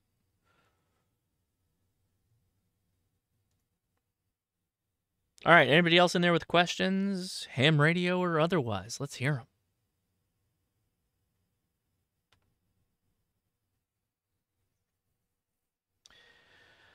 them. Brett Glass in the YouTube chat asked if you'd be casting from Hamvention. Not sure if you missed that question or didn't want to take it.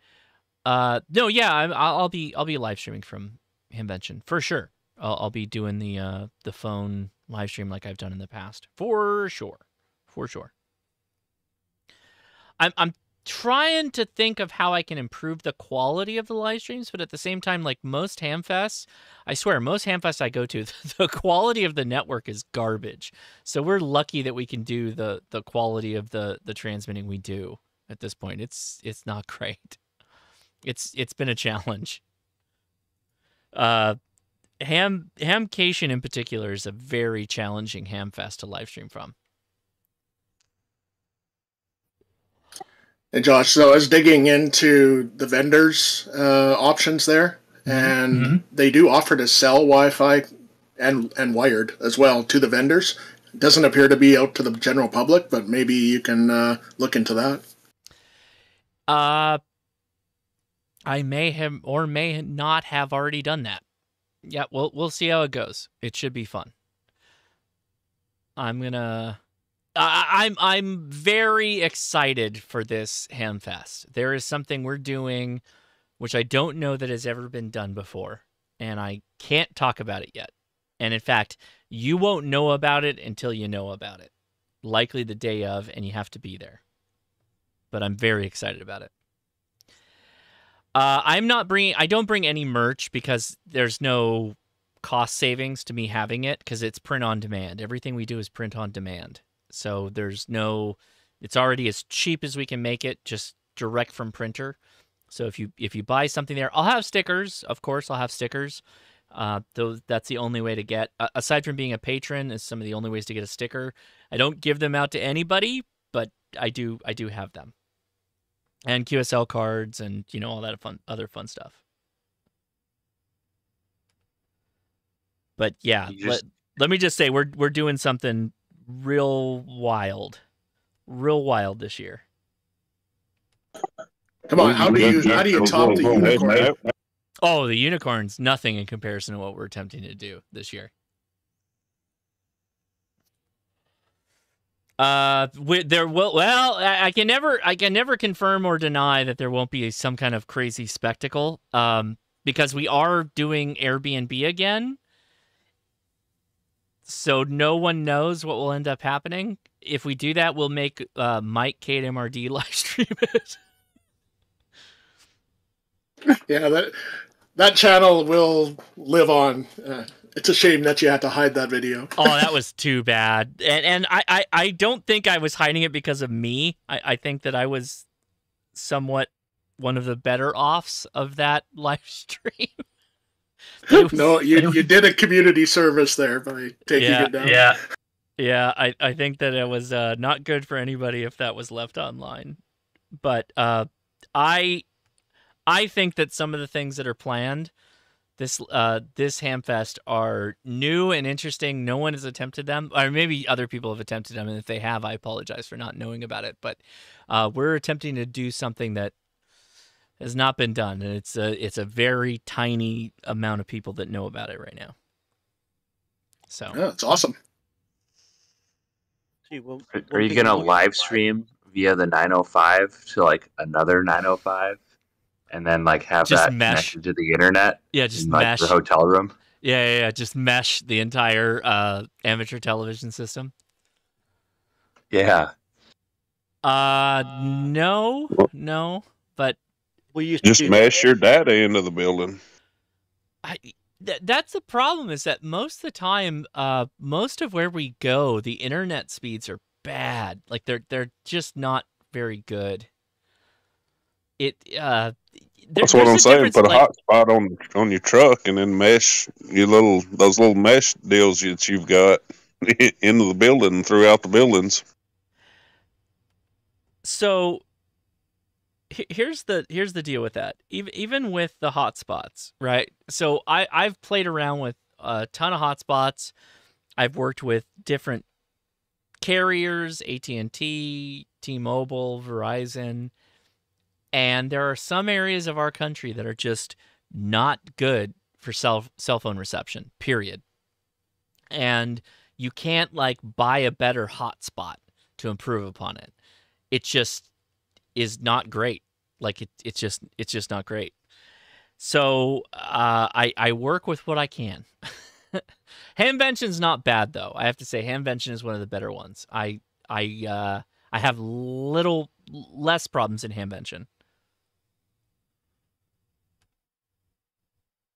But it's I wish I was on. What's that? Oh, I wish I was gonna go. I drove right next to Dayton. Like, oh, I wish I could come here in like another month or whatever it is. It's going to be a big one. I have a feeling that this is going to be one of the bigger Hamfests since COVID. I think this is going to be one of the largest ones they've had. It's kind of weird. Like it's you can almost feel like it's like the wind. Like, oh, Annie, the sandstorms are coming. I feel it in my bones. Like that kind of thing. But like you start to take the pulse of amateur radio. I think that there's like been a big swelling of people that are getting onto HF. They're getting more active in amateur radio as like a larger community. And I think we're going to see a lot of them in Dayton. And I'm really excited for it. I think it's going to be a lot of fun. I meant to ask you, or I sent you a DM, I think. I don't remember. Did you see that Wrangler Star guy is going to start putting together a Bofang package pre-programmed? I did not say that. So if you listen to the podcast, so Ham Radio Crash Course has a podcast. My wife and I record the podcast, and we were talking about Wrangler Star, Cody, who's a YouTube creator. We did not talk about Cody to encourage people to go watch Cody. We talked about Cody because like he's almost a warning about a warning towards preparedness, that he's kind of taken this weird turn with his content. Cody used to be for many years like one of the channels I would go to for like hand tools and stuff like that, to like, you know, talk about what you should have, what you should do, what you shouldn't do. But he's turned really weird the last couple of months / years. So I don't know that I'm not recommending anybody go watch Cody. And yeah, so I'll just leave it at that. Yeah, I get you. I thought, well, he's talking about putting together a pre-programmed radio package with emergency channels, like your local emergency channels. Yeah, on Bofang.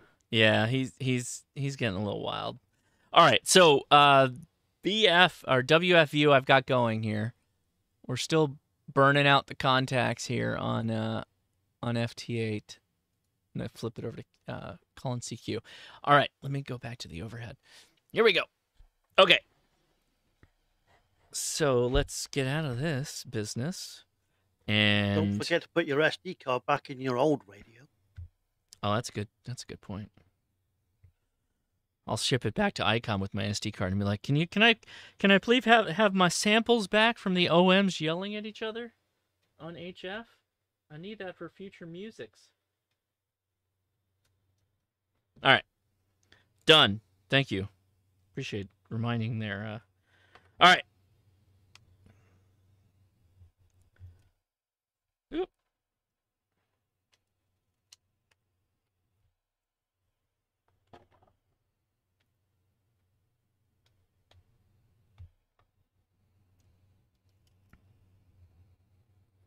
All right, so I'm a little bit new to this program.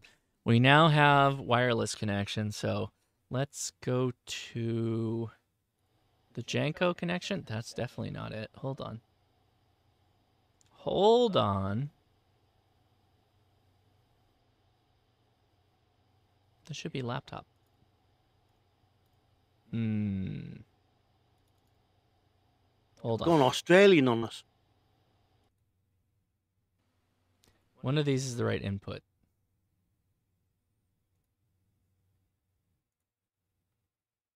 Ah, we found it. Okay. All right, so this is the Jankopotamus screen. Well, it's the crap top, not the Jankopotamus.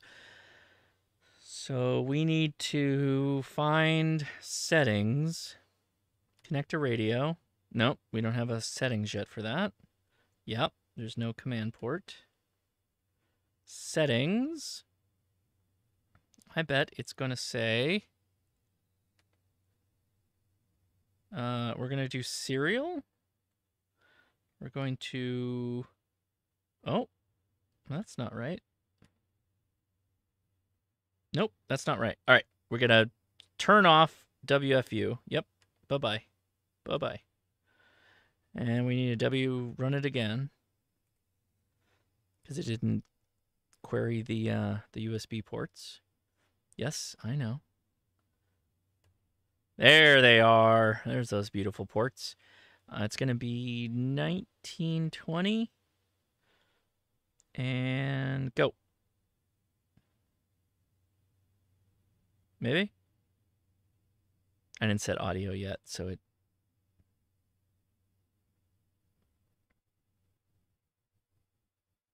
Oh, you know what? It's gonna potentially... Did it do it? No, it didn't do it.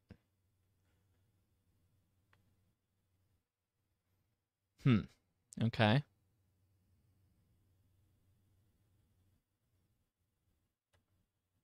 All right, civ address is going to be...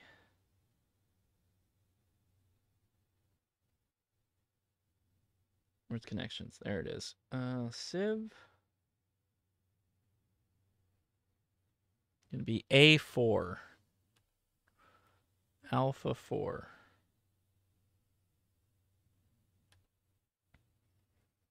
And we're going to do 1920.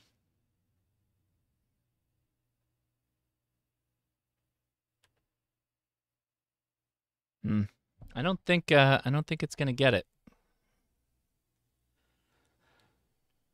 Because we're doing USB connection.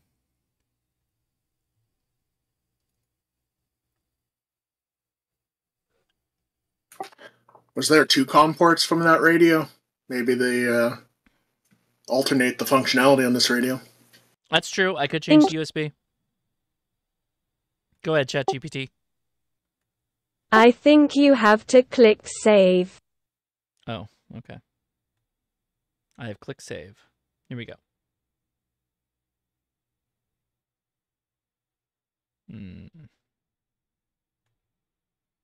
I did change the USB connection.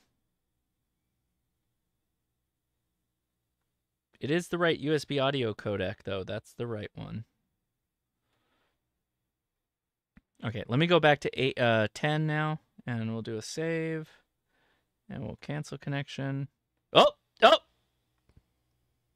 says disconnect from radio. That's good news. Here we go. Progress. Here we go. Oh, nope, it's all crashed out. Found radio at address A4. The name is IC. So, okay, it was happy with that, but it's the... Oh, yeah, it's Big Dead. Oh yeah. Oh yeah. Oh yeah. I have a feeling that the radio might not be ready for. Oh, bye. It yeeted itself. It done been yeeted. How is this station hears me at a plus 15 but won't close out the... Close it out. Let's go. We good? I've had that question multiple times with different stations. He's coming back. I'm a plus 16 to him, and he's like, I don't know, man. I don't know. What I think it is they go through like the first 2 or 3 steps, and then that's it. They consider that the contact. It drives me nuts. No, but they keep coming back with the signal report. Oh, wait. Did it do it? Is it? Oh, it's doing it, but it died. It did it, but it died. I think that it's so straight up, I think that WFU will be able to do... Yeah, see? That's it right there. That's it. That's the right frequency. That's the frequency it's on right now. But then if you breathe on it, it's going to die. There you go. There you go. There was that other option, that checkbox to trust the model ID. I wonder if that would make any difference for you. Well, it seems to be semi-stable right now. It's chilling.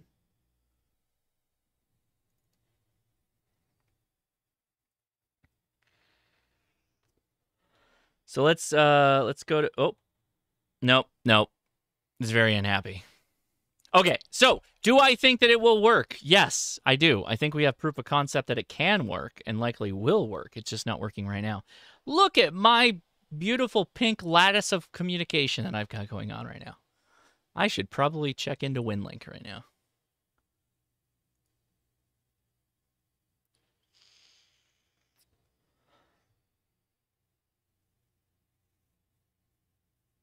+7? We're doing a +7 right now. That is insane. I'm not even pointed north, and I'm getting +7.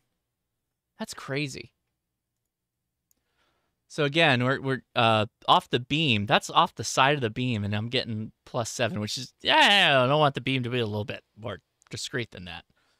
I'm trying to shun the Pacific Northwest, if you will, with my signal. I'm kidding. So I actually have 2 questions I was thinking of, Josh. Oh, I would love to hear them. Go for it. Okay, one's grid tracker related and one's Arden Mesh related. Which one do you want first? Let's go with grid tracker because I can display that right now. All right, well, I'm not in front of the screen watching the YouTube, so I'll have to go back and watch it afterwards. How do you get that big pink greatness there? I've tried a couple different settings. You helped me a little bit, and I've tried a couple different settings, and I can't get that whenever I'm playing FT8. Well, that's because my signal is doing that. Those are people that hear me, right? Are you just talking about the little lines that tell you the people that hear you? Yeah. Oh, okay. I can show you how to do that. That's easy.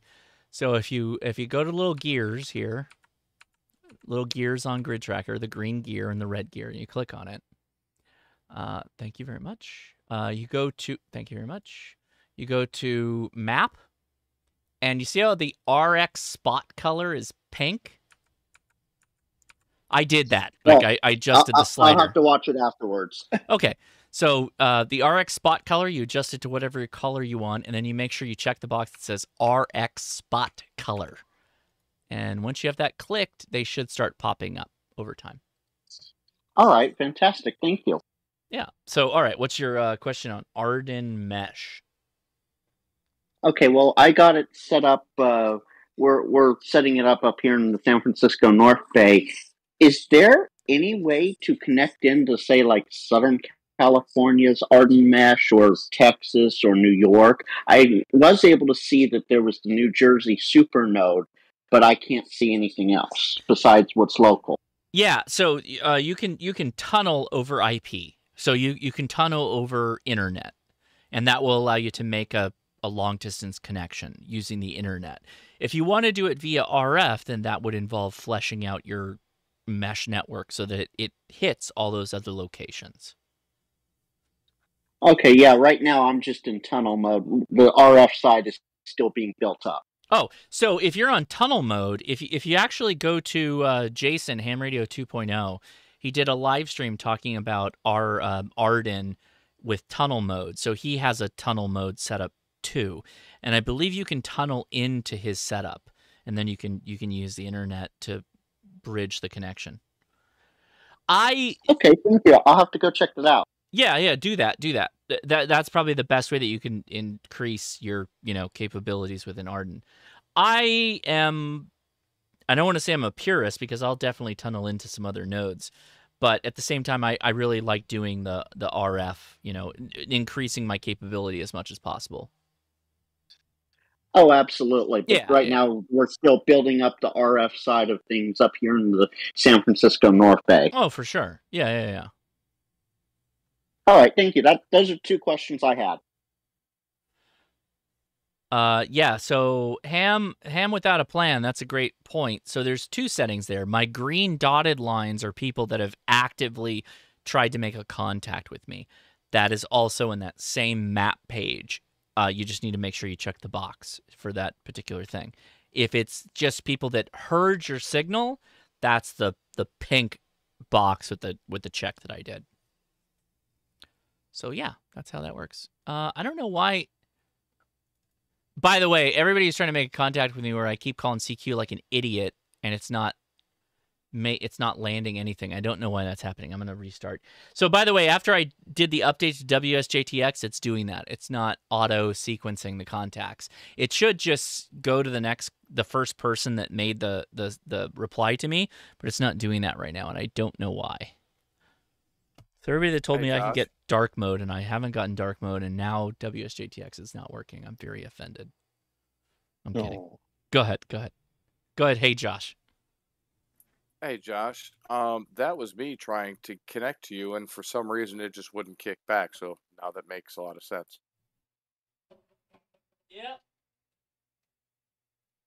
Yeah, we should have gotten that fixed. That was me not manually operating WSJTX. I want my radio to be simple. Make it easy for me. Uh-oh, Don's back. Is Don in the... Uh-oh, my wife's in the chat, too. I'm here. Hey, what's up, man?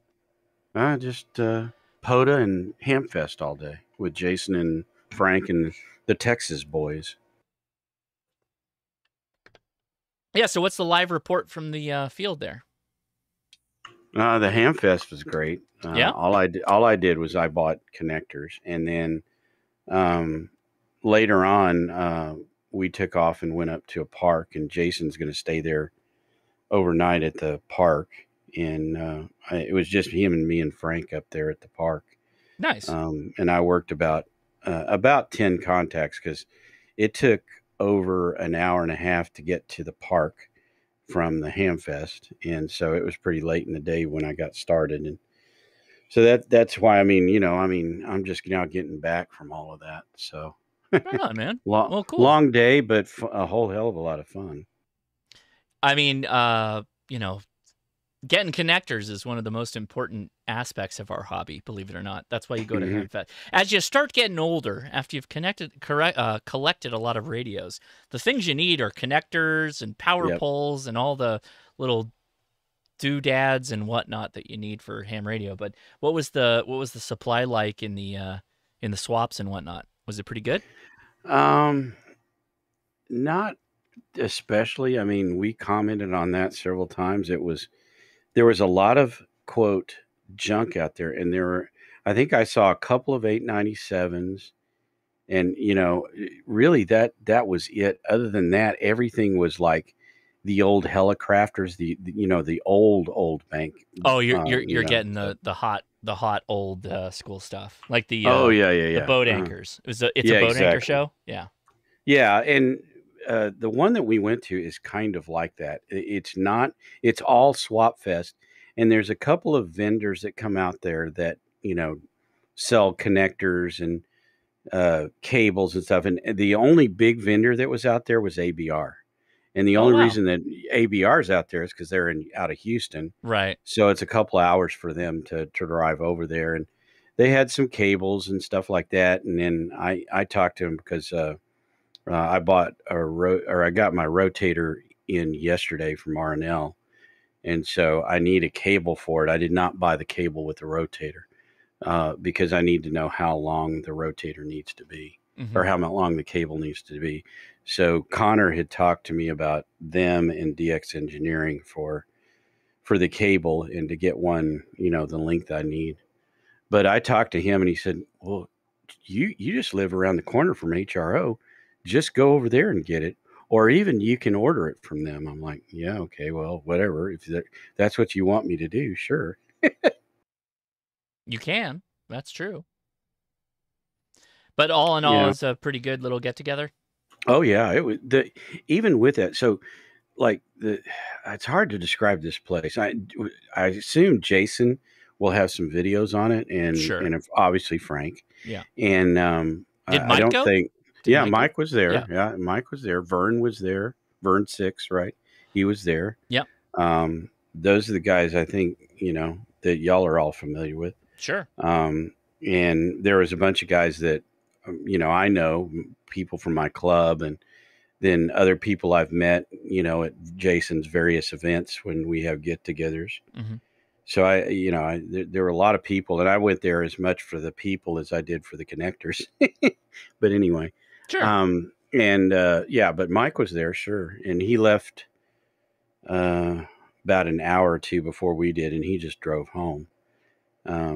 Whereas Jason was going to camp up at the park, and the park was halfway between the Hamfest and my house, so I actually left early because Jason was breaking his trailer down, and there was all kinds of things going on with that.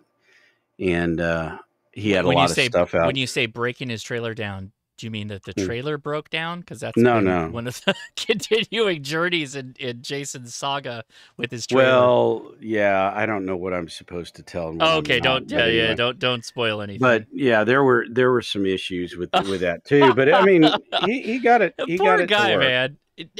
I know Jason can make a lot of things work. Like he can make it happen, but he has had nothing but problems with that trailer. And I feel bad for him. And it I'm laughing while I say that, but I mean that genuinely. Yeah, there were a couple of people that came up, that know him, of course, from his channel, and they were going, well, so how do you like that trailer? And he was going, I don't really like it. I don't like it. Yeah. He's but he said, I'm not gonna talk about it, or I'm not gonna, and he did go over the problems with them that he's had with it, and he continues to have with it. Yeah, he's had a lot of problems. Yeah, and in fact, one of the reasons when I went out there with him to the park, I wanted to see him set it up, and because I never actually seen somebody set it up, so I watched him set it up, and then he went to. There were a couple of things that he was going to do. And it took a good long time for him to get it working, so to speak. Yeah. But at the end of the day, he got it working, got everything set up, and he and Frank were setting the radio up, and they got the radio all set up and everything. And the radio part of it worked really well. And Frank had his FTDX10 out, and Jason had set up an in-fed half wave on his 50-foot mast, and they were operating. Now, when I left, I just simply sat in the car with the ATOS and made contacts with that. And then about an hour or so after I got there, Jason called me on 146.52, and we're like, "Oh, hey, we're both in the park right now. We can log this." So. Oh yeah, there you go. Yeah, right on. Well, very good, very good. I'm glad for the live after action report there. Mm-hmm. Sure, no problem. And hopefully you guys had fun tonight. I'll have to obviously watch it on Team Replay, but I will. Yeah, the 905 is an interesting radio. I think that it's going to be, it's obviously a niche radio for people that are into that aspect of it. But for the people that are into it, after the testing I did yesterday with some proper microwave enthusiasts, it's it's hitting all the marks they claim it does, and it's everything I've seen's been good. Yeah, and of course I know I need to watch the video, but so how is it on digital? Like, what do you mean? Like, well, I mean, one of the reasons, and again, you know what business I'm in, I'm not going to bore y'all with that, but the reason we use those frequencies is because of the high speed data that we can get across of it. Right. And, you know, I mean, at least 2 of the bands y'all are using would give you the same. I mean, if you had the same technologies we did, you could get the same 5G speeds out of it, right? Mm-hmm. But hams are not using it for that, which to me is like, why not? But anyway, I mean, just having the ability to use or to do higher speed data on it would be one of the reasons that I think that you would want to be up at those frequencies, rather than what I always hear about microwave is, oh, hey, I just made a call from this mountain to that mountain using a 10 gigahertz link. Isn't that neat? Well, yeah, that's neat one time, but then do you use it every day? No. So, but if you had a data link, a high-speed data link, or you were setting up a high-speed data link between 2 repeaters using it, yeah, that would make a lot of sense. So I don't know how to answer your question, because there isn't like a button you push for a mode that's just like data mode, right? There's amateur television, which we talked about a lot on the live stream, but there's DV mode, which is digital voice, but there's another mode for DD, which is digital data. And so that's their mode they put it in if you're going to do some kind of high-speed data traffic. We didn't test a lot of that because the radio doesn't seem like it's completely done on that side, which I'll talk about so I'm posting another video next week that's going to go through the testing. So the good news is that, like, you know, frequency stability or stability on the receive side and then the transmit side's all very good. Like that is, they're hitting all the marks that they claim they would hit. The question that I have is actually that DD mode. I want to know what that DD mode is for. I'm guessing that it's like a D-star data mode is my guess. It's kind of like DRATS, like the DRATS data mode. But if you can kick it over to a data mode where it can use a decent chunk of bandwidth, then that would be right up your alley. Yeah, D-star data, DD. Thank you, Captain Blitz. So if it does that, go ahead. I was saying, I think the big question is how much bandwidth can it actually push? Yes. Like, what can the transmitter actually do in bandwidth? Yeah. So because if it can only do maybe a 1 megahertz bandwidth, then you're not really getting the full advantage of the super high frequencies up there. Yeah. Yeah. Well, that's a good question. Let's look into that. We can flip it over to that mode right now. Yeah, and that I don't know if you've seen that kid that's been releasing the videos. I mean, I know he's somebody that, I mean, he regularly releases YouTube videos, but lately he's been doing TCP/IP over the air, right? So, and it's 2 custom built radios. Well, yeah, but all they're doing is they're creating packets and sending them analog over a link, and he's doing it at 440, and he's on 440 to get any kind of speed at all. Well, yeah, but if you could do that over 5.6 gig, it'd be great. That would be huge. Oh, yeah. However, we are limited by, and it's a stupid limit, but we have a limit on our data modes. Yes, it's the baud rate limit. We need to get rid of that stupid baud rate limit. Yes. Yeah, if we got rid of that at 10 gigahertz, we could exceed 5G speeds. Yes. Yes. Don, thank you so much. See, this is where you and I can come together like Voltron and really get some stuff done, because you and I agree 100% on this. If we get rid of the baud rate limit, that would allow us to utilize our bandwidth to a much greater extent. We would be killing it. We would be faster than service providers if we could do data rate. Like with our parabolic antennas, and with the power that even 0.5 watt power, consider what your phone's doing, right? If we were able to do 0.5 watt on some of these higher bandwidths, we'd be killing it in the data space. killing it. The only thing we don't do, and they won't let us do, is in my world, we can compress data and encrypt it in a way that we can, basically do like multi-channel things. So whereas like on a single frequency, we're putting out 24 to 48 channels, sometimes even more at the same time, which means we can handle more and more and more phone calls. Plus the fact that everything is packetized, so we're carrying multiple calls over a single channel. Yeah, you're not going to do that in ham radio, but that doesn't matter. We don't need that for what we need. I think it'd be really cool if you could employ a technology like that, and you could do like not just HD amateur TV, but if you could do like time division multiplexed HD amateur TV in full duplex and have simultaneous video and audio going two directions and basically have a video call over the air. Yeah. Well, and TDMA is old technology. We're way beyond TDMA in our business. But again, that's just so that we can handle thousands to millions of people. Right. Amateur doesn't need to do that. We just need like point to point, maybe a couple of repeaters, things like that to connect cities together. But we don't need to be like competing with the phone companies. If we ever got into that mode, then, the guys with the big money would shut us down. And so I don't see, and plus the fact that it takes encryption to do that in the FCC. I don't think it's ever going to let us do that.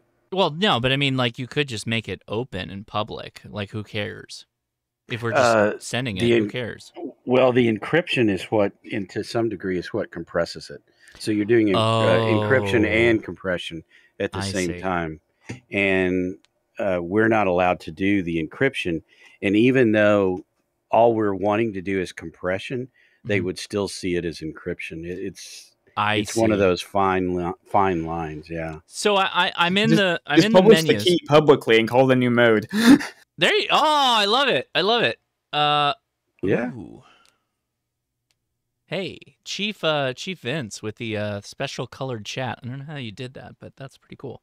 So that was the joke in one of the amateur radio clubs I was in, was that you can totally do encrypted if you just publish the key publicly somewhere. That's true. Yeah. I mean, if you think about it in the rule of the law. Well, yeah, yes and no. Publicly published can be like you print it out on a piece of paper and you stuck it up in your window, right? I put it on a roll of toilet paper. That DMR encryption that's there, that's old encryption technology. They can crack that in a bloody second. Oh, sure. But they still won't let us use it. Right. So under the menu system, there's a DVDD set, and that's D-Star data, which we dove in on a little bit. So if you go through this menu, you get down to fast data. So I don't know what this means. So hopefully Jody can figure this out. But under fast data, you can turn it on or off, and then you have some data mode. So I don't know if that's actually data throughput or if it's just, I don't know what this means. That's probably just for 440. My guess is that that's fast data on the 440 band. But I agree with Dawn completely that if you're doing a radio like this, it would be really cool if we could actually have a wireless network connection. You get your dish, right? So let's say I'm in a geographic location where I have a line of sight to another contact, another human being. And you blast with your parabolic at that station, and they can hear you. There's no reason why you shouldn't be able to explore the higher frequency or higher data rate that frequency allows. I think that would be really, really cool. But that is a limitation of our network, to be honest. And everybody that's saying they feel neglected on FT8, I apologize. I'm working through the contacts right now. We'll catch up. We'll get you all in there, I promise. So that fast data, you're flipping between 950 BPS at slow and 3480 at fast. So that's just your serial connection over the air, probably FSK or something like that. Not good enough. Not fast enough. No, you're definitely not taking advantage of the full spectrum of that radio. Oh, for Even sure. if you were doing audio, you could do V56 modem, you know, and be better than that. So, could you imagine? Could you imagine if they let loose the reins of terror of ham radio and let us run at the full bandwidths that we could? I guess we're 300. I guess we're subtly dancing around that because we're at those frequencies, right? If you think about the frequency of the data rate or of the radio, right? We could have a data rate that we transmitted that was very wide, and that would be, if you had a solid connection, it would be faster than 5G in some cases, depending on how good your signal connection was. Can we do that with amateur radio right now? No, because of our baud rate limits. But there's no reason why we can't request that in the future, and should push for that, because why not? There's no reason not to. Let's go nuts. Like, let's do it. It's awesome. I think I read somewhere in here you're looking at 18 to 25 megahertz bandwidth with this radio. So yeah, with orthogonal, multiplexing, you're looking at 100 megabit channel there. 100 megabit over RF. Think about that. Think about that. Quite honestly, the 300 baud rate should have been done away with 20 years ago. The baud rate limit is disgusting. There's no reason for that to exist. We should not have ever allowed that. That needs to go. It needs to go. It needs to be a limit based off of the band that we're on. And we really should identify that some bands, like these super high frequency bands, should just be data bands. Like, they should just allow people to do wideband data and explore the space. Like, it is. Come on, what's the point? What are we holding? What are we holding back? Let's go. And also they're not like the HF bands where you could be, messing with somebody halfway around the world, and causing interference. It's like these bands don't go super far except line of sight. So could you imagine though? Could you imagine that I most of the band? Could you imagine that I take a parabolic dish and I get it at the right altitude? Which right altitude I learned, if you're trying to make a long distance call on microwave, that's not like climb to the top of a mountain and then point the beam. No, it's like 1,000 feet. Like, you get to 1,000 feet in that space, or it adjusts a little bit.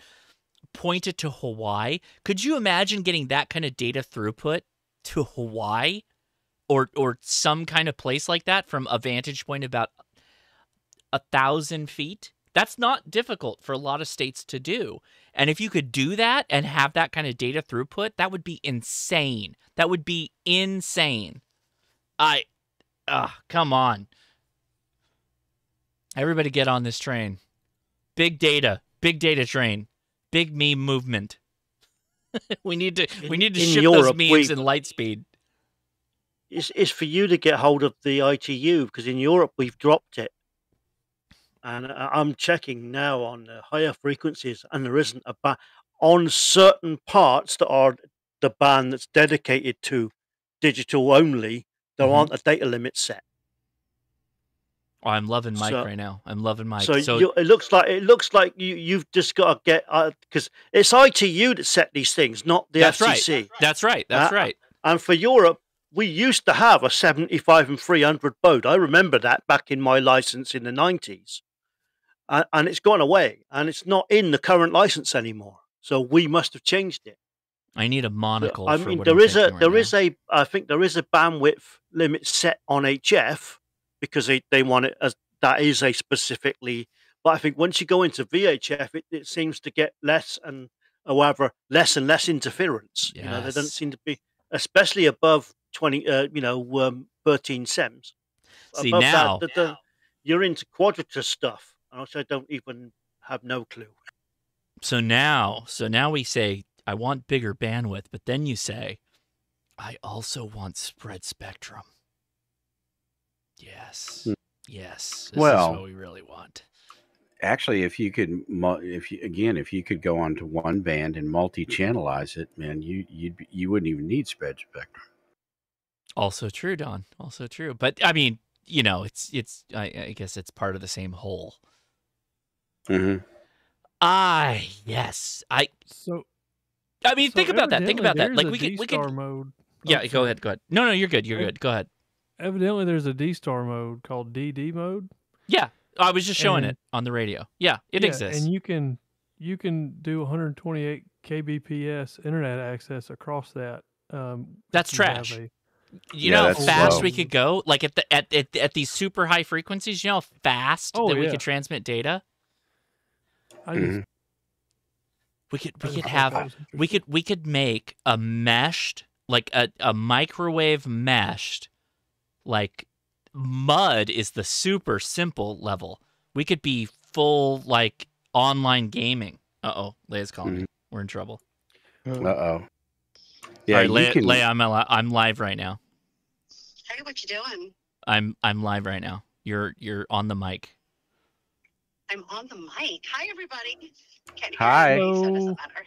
Hello. They can't. Hola. They're all saying hi, but they can't hear you, or you can't hear them. I see. I bought you a pastrami sandwich. Well, thank you. Did you have dinner? No. Okay. How is Edison doing? He is in the corner with an iPad watching regular show. Oh. Okay. Do you need anything before I get home? No, I'm good. When I get home, I'm going to need you to help me unload the car. Is Chloe out? And also pen up Chloe. Chloe's penned up. How far are you? I am 10 minutes away. Okay. Well, when you get in, I'll know, and then I'll help you out, and then I'll be right back to the stream. Okay. All right. Love you. Bye. Love you. Bye. Okay. Won't it take a few minutes to unload that truck? Oh yeah. Oh my God. I drove the truck to Crestline, California, which is a pretty nice elevation gap, and it hit the battery pretty hard. But then on the way back, it was just straight regen the whole way down. And it's like, you're getting 12 miles to a kilowatt. Like it's all just going up, like it didn't exist. Battery and time didn't exist. It just all regened all the way down. And I was still doing like 45, 50 miles an hour. It's like, okay, this is fine. This is good. It's pretty cool. Okay, Josh, I have another question. Yeah, go for it. All right, this is actually from a buddy who's trying to study to get his license. He watches your videos and he knows about you, so I'll tell him to watch this later. He's trying to figure out why you're so fired up about the IC-905 and its super high frequency capacity for fast scan TV transmission and reception. Even the most intense digital TV broadcast is well within the bandwidth offered by VHF, UHF, the way he understands it. So why are you, or did you cover that in the live stream? I haven't watched it yet. Well, so a lot of the time, yeah, it's true. So you're not going to do a lot with 2 meters. Like you're not going to be able to do fast scan with 2 meters. You can receive fast scan on 70 centimeters. It's not going to be like a good presentation. There's going to be some dropped frames and all that stuff.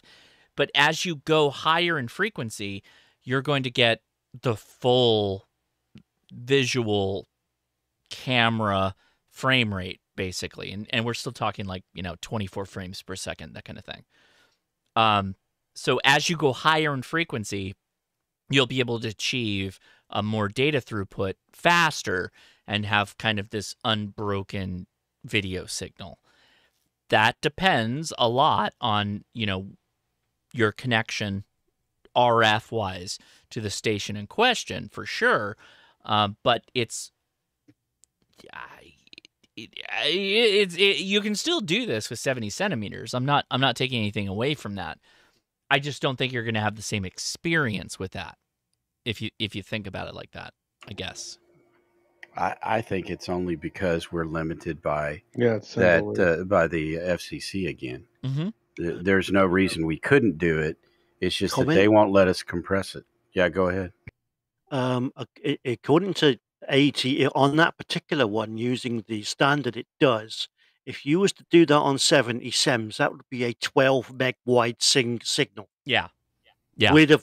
That's that on FM. That would basically, you'd have one channel taking up 2/3 of the entire bandwidth of 70 SEMS. That is why that's pretty much a no-go anymore. That's pretty much why most of the ATV groups moved to 23 SEMS, where there's a load more space. Also allowed them to move to FM with full stereo, right? If they wanted to use it, but there's enough space to do it. And now I believe they do digital modes, digital TV up there as well, which takes a lot less bandwidth, but allows them to do even more in the way of interactions between you and the repeater. So yeah, if you got rid of the baud limit restrictions that we have on ham radio, it would likely turn into something like band rate limits. So I agree with you that if you had someone do high-speed data or like amateur television on 70 centimeters, that would be a huge portion of the band that would be hogged up by that. So this would be like you'd set a certain bandwidth limit per band, and that's the space you have to live within, which is where we should have been for a long time, to be honest. Like we should have had the ability to say like, hey, we should be able to set an appropriate limit based on the frequency space we have allocation for. As you go higher in frequency, that band rate limit should open up a lot. Right, because again, the frequency increases. If everybody's following me, I hope they get what I'm saying. Right? Okay, thank you. Yeah, I think his big question really is why you're so fired up, happy, whatever about the IC-905 and its super high frequency capacity for the fast scan TV transmission. Well, yeah, because, I mean, like, how many other radios that come off the shelf that you can plug just a cable into and you now have a camera pointed at you that you can transmit over the air for fast scan television? There's nothing that exists in this space. There's nothing that exists you can just plug into, and now it's like you're on the air. Like, so let's put this into perspective.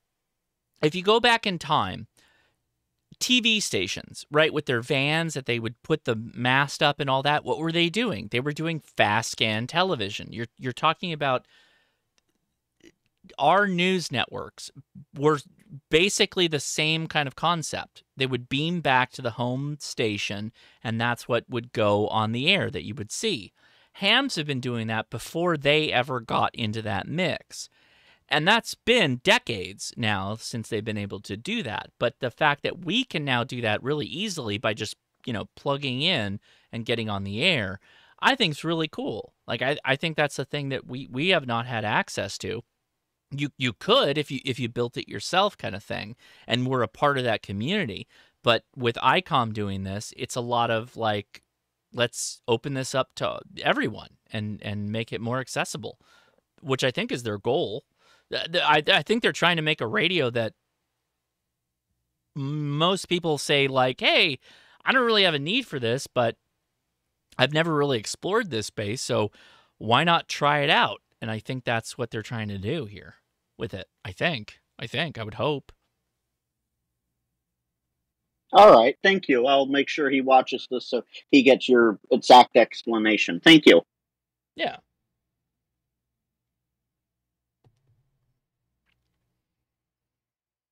Leia texted me, make sure Edison is fed. I did not feed him. He was not fed. I hope she brought food. She texted me. When did she text me? Edison's going to get your pastrami sandwich. Oh, that's only an hour ago. Yeah, you can eat my pastrami sandwich. That's fine. All right. Well, the DX contact's not working out there, so I'm opening it back up. We're going to go. Actually, I'm going to pause for a second, and I'm going to close WSJTX and reopen it because it's not tracking contacts. I have a question for you. Yeah, go for it. Is there anything more irritating than when you fail to make a contact on FT8 and they just keep sending you a signal? That drives me absolutely insane. It's yeah, I mean, I guess, I don't know. I think I let it go like 3 or 4 times and I just move on. I normally do too, but I have some stations that will just come back over and over and over. And you're like, dude, you can't hear me. Just drop it. Yeah. I mean, they heard you. The thing that always amazes me about FT8, it's like you heard them that one time and you're going to make a so you made it, you heard them one time and you're going to just keep spamming it 5 times and they didn't reply. See, it's not working through the QSOs. This is insane. And it's always like a station that hears me at like a -25. It's like, well, so that's why. Oh, I think Leia's here. Are you here? Then. Okay, I'm coming out right now. So I will be right back, everybody. Hang on to your question, but I agree with you. And enjoy the memes. I'll be right back.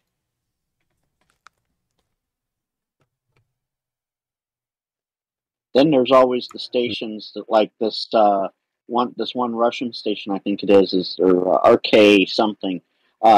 He's a +1 for me right now, but he's not hearing me. That's interesting. RK6 Alpha? Yep. Oh, yeah, he's probably got, and he could well have his beam. You're hearing him off the side of his beam, and he's hearing people that are directly in his beam path. Because I've had that problem too before with stations overseas. They're like killing me, but then when I try to get back to them, they can't hear me for anything because they're not pointed at me. Well, what's funny about that, Don, is he actually jumped from a -13 to a +1 over the last 5 minutes. So he turned his beam this way or something. Yeah, you may be getting him off the side though, and you have some gain in your direction, but not necessarily as much as Or it takes what 40 about 40 to a minute for an antenna to rotate from one way to the other. So if he's in the middle of rotating, you don't stop transmitting. Oh yeah, no, I'm sitting here. I'm waiting to see him call back again, but there's a bunch of stations coming in now. Yeah, most of them are calling just Eastern Europe CQ, but I tried them. I didn't get anything, but I just got RN3DD at -9, so that's not too bad. But I'm in Massachusetts, so. Because you used to get some interesting effects when you're on like 2 meters with you like a 14 element beam or something, and you just sit there and spin it from one way to the other, from south to south, and just hear the people come in and go. Because those things are really sharp, and you hear them twice because you hear them as they come into as you're spinning into them. You'll get them off a side lobe that's say 6 dB, and then they'll drop off the side lobe, and then they come onto the main lobe, and they're like +20, and then they're gone again because they're off the main lobe, and then they get picked up by the other side lobe as it goes round. So you end up getting them 3 times. I'm lucky to get anyone once. I have an in-fed half wave, and that's all I'm using. Oh yeah. But let's say if they've got a big beam, sometimes you can get some weird effects with because beams aren't a perfect lobe. You get spikies off the sides, and you can get some weird effects if you happen to land in one of them like positive gain sections. They'll hear you, but you'll hear you'll hear them, but they won't hear you because they're still effectively in a null, and you only need to be just in it. They still won't hear you, but they've got a lot of gain in the transmission signal. It's really weird how this stuff works.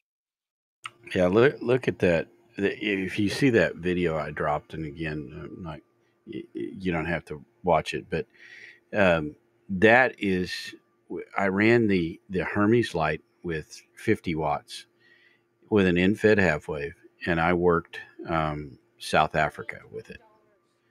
And so, I mean, even with a in-fed half wave, you can, if you're on the right band, again, that was 10 meters, but if you're on the right band at the right time of the day, you never know what you end up working.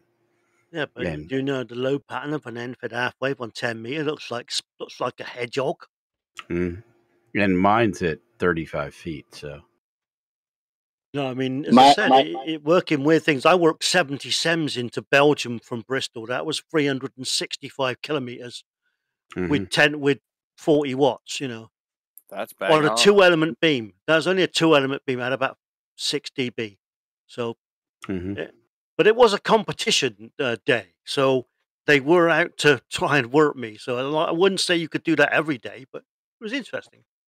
Yeah, the nice thing about 10 and 12 is if you get like an in-fed half wave up, you know, even 15, 20 feet, you are going to get lobes off of it. So you will get some gain. Yeah. It'll be very directional. Yeah, it'll be very directional, and you'll have huge nulls too. But yeah, you'll get some gain out of that just by having an antenna that's too high for, quote, the band that it's on. But well, it's like us, you know, when back in the CB days, you know, we all ran verticals, but we ran them 30 foot off the floor. We didn't run them at floor level. We had a 5/8 wave 30 foot up, and used to get some amazing results doing that. But God, they were a pain in the butt because they ended up about 40, 50 feet tall, you know, and you'd have, did we ever do anything the way you were supposed to? No, we just lashed it to a farm post and the wind didn't blow too hard. yeah. Well, I knew some CB guys that had antennas on top of towers just like they were hams, you know? So, and yeah, they were getting that out. in the UK. Because in the UK, those things were illegal. If a passing policeman saw you, he would ring up the DTI and a little man would come and remove all your equipment for you. Yeah, that's not the way it works here. Here the only authority is the HOA. And back when I was in CB, which is in the 70s, there weren't any HOAs really. And even then, the that HOA was a fast unload, Josh. So we got Asiatic Russia on long path. That was a long path Asiatic Russia. So the that vertical green line that points subtly European, or I guess that way European, that was long path Asiatic Russia. Right on. That was cool. Which station was it? I just got to Russia. That was RV9FF. Oh, I haven't seen them come across yet. But Don, going back to my in-fed half wave, it's only about 18 feet off the ground, so it's not really high.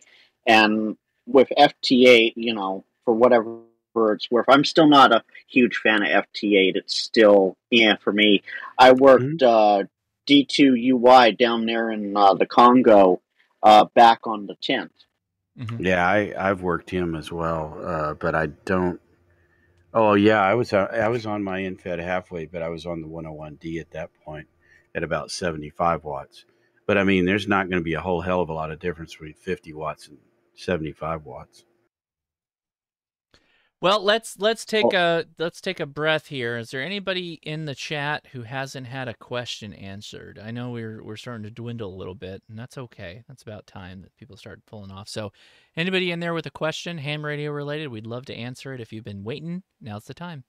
Pretty much last call. Good.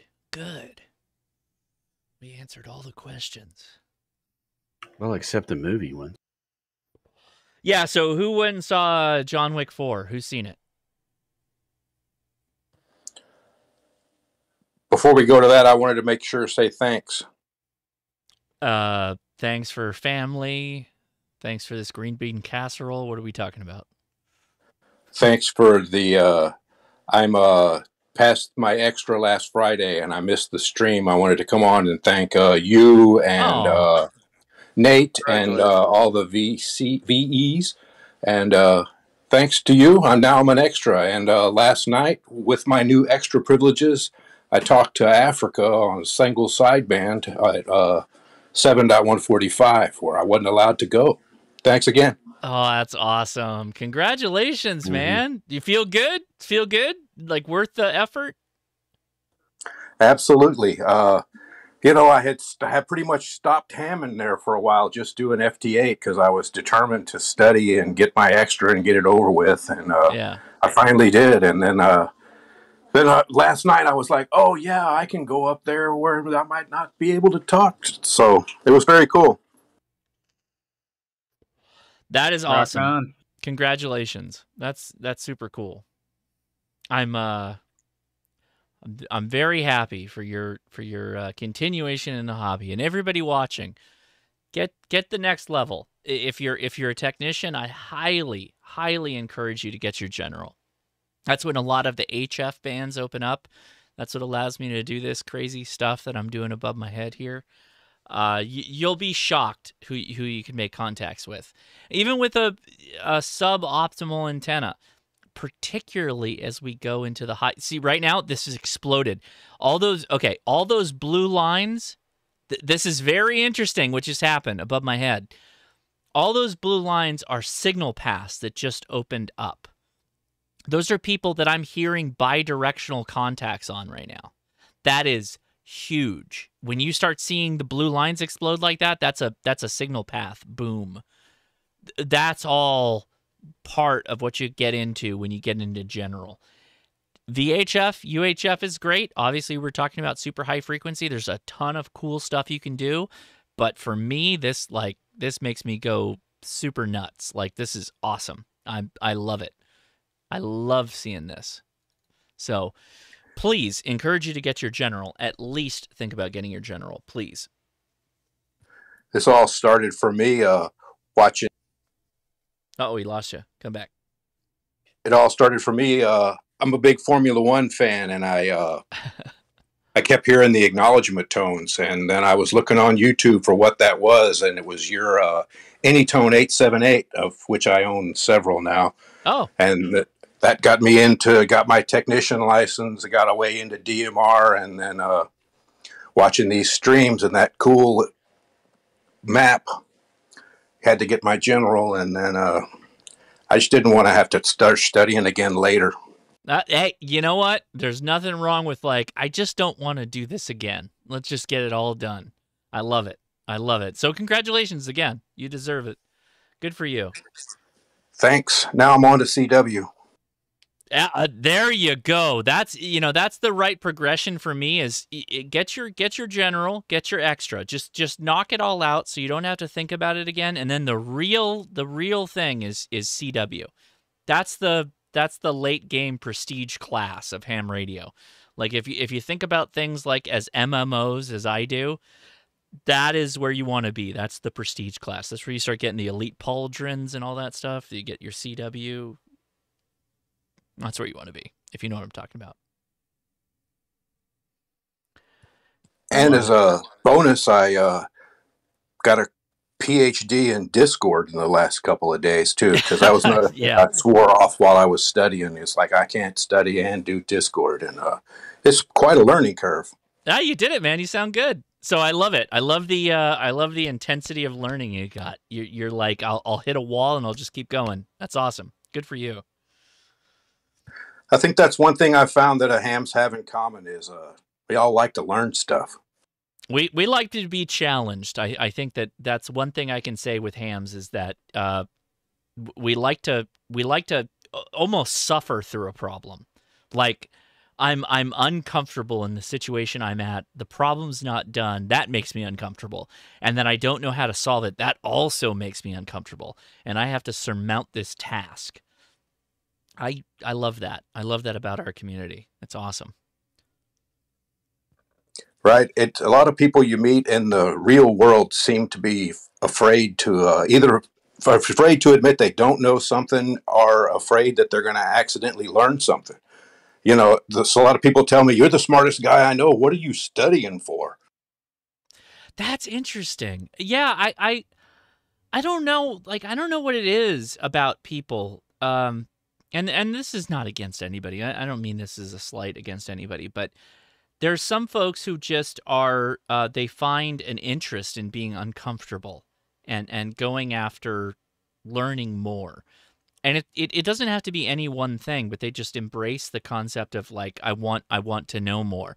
And then there's some folks who are just like, hey, I got my lane. I'm going to stick in my lane and that's it. And I don't know how, like, I don't know how you would instill like, I want people to learn more. Like, I don't know how to instill that in people. I don't know how to make them want to pursue amateur radio other than like show how cool it is. That's the only thing I can do at this point.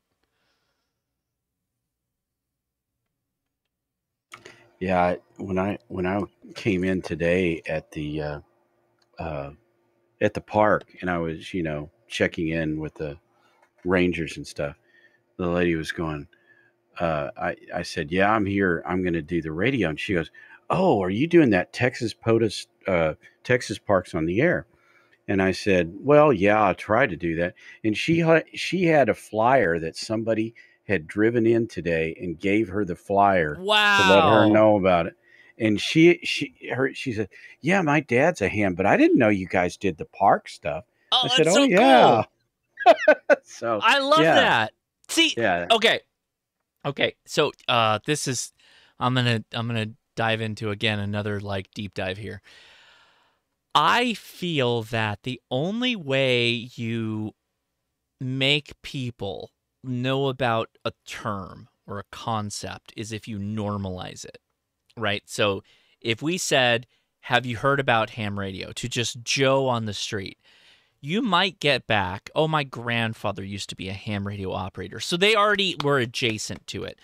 But if you run into somebody that had no concept of what ham radio was, and you were banking on them knowing about it from like hams upon hams, a lineage of hams, then it's always going to be this sliding scale to very few hams. But if you normalize it and you put it out into the public spectacle that people can see it and people ask questions and you answer them, then that will grow the greater knowledge of what ham radio is. Even if they're not interested in it, they will come back and say, oh, yeah, I've heard about that. I bumped into a guy that was in a park and he was doing ham radio, right? To whatever understanding they have of what you were doing, they heard about it. And that's the key thing. And the fact that somebody took a step to go like, hey, I got a flyer and I'm passing out these flyers to people to let them know about this ham radio event that's going on. That's normalizing the hobby, meaning Joe Average, Joe Muggle, Joe Normie has heard about ham radio in some factor. And that's the touch point that we need to get to. Is like when people roll up on you, like they're riding their mountain bike and they're like, what the hell are you doing with setting this antenna up? And you're doing you're doing Parks on the Air. And they ask you, what the hell are you doing? Are you talking to aliens? That's the person you want to hit because they don't know what the heck you're doing. Even if they don't have like a frame of reference of what ham radio is, that's the person, particularly that person to say like, oh, I'm doing amateur radio.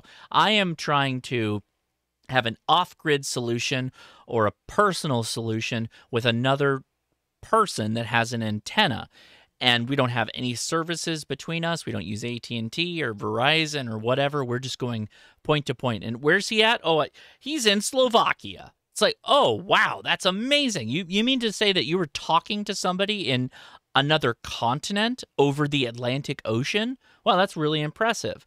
And if you can frame it in that sense, they will walk away from this situation going, wow, I didn't know that was even a thing. That's kind of cool. And it may become nothing, but those contacts, those people that you're reaching for the first time, those are the people we need to like talk to.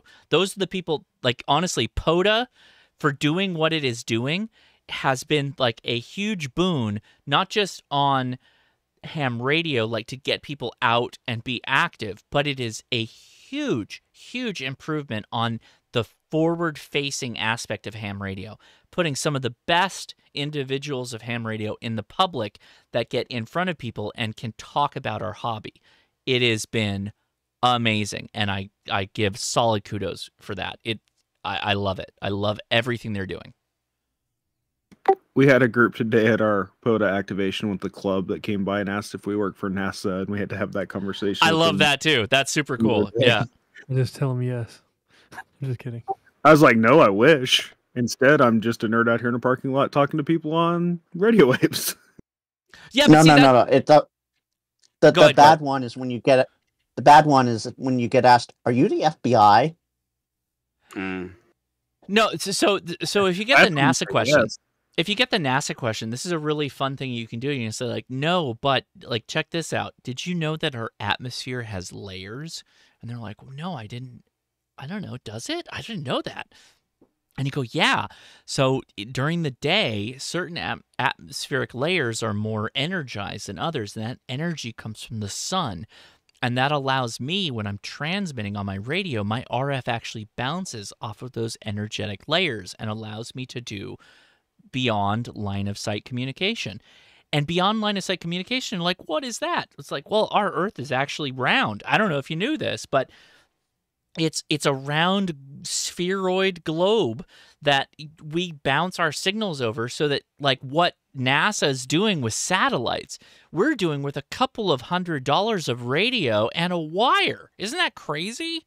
And you start to you can have the juxtaposition of right. You have the juxtaposition of NASA billions of dollars to put a satellite into space.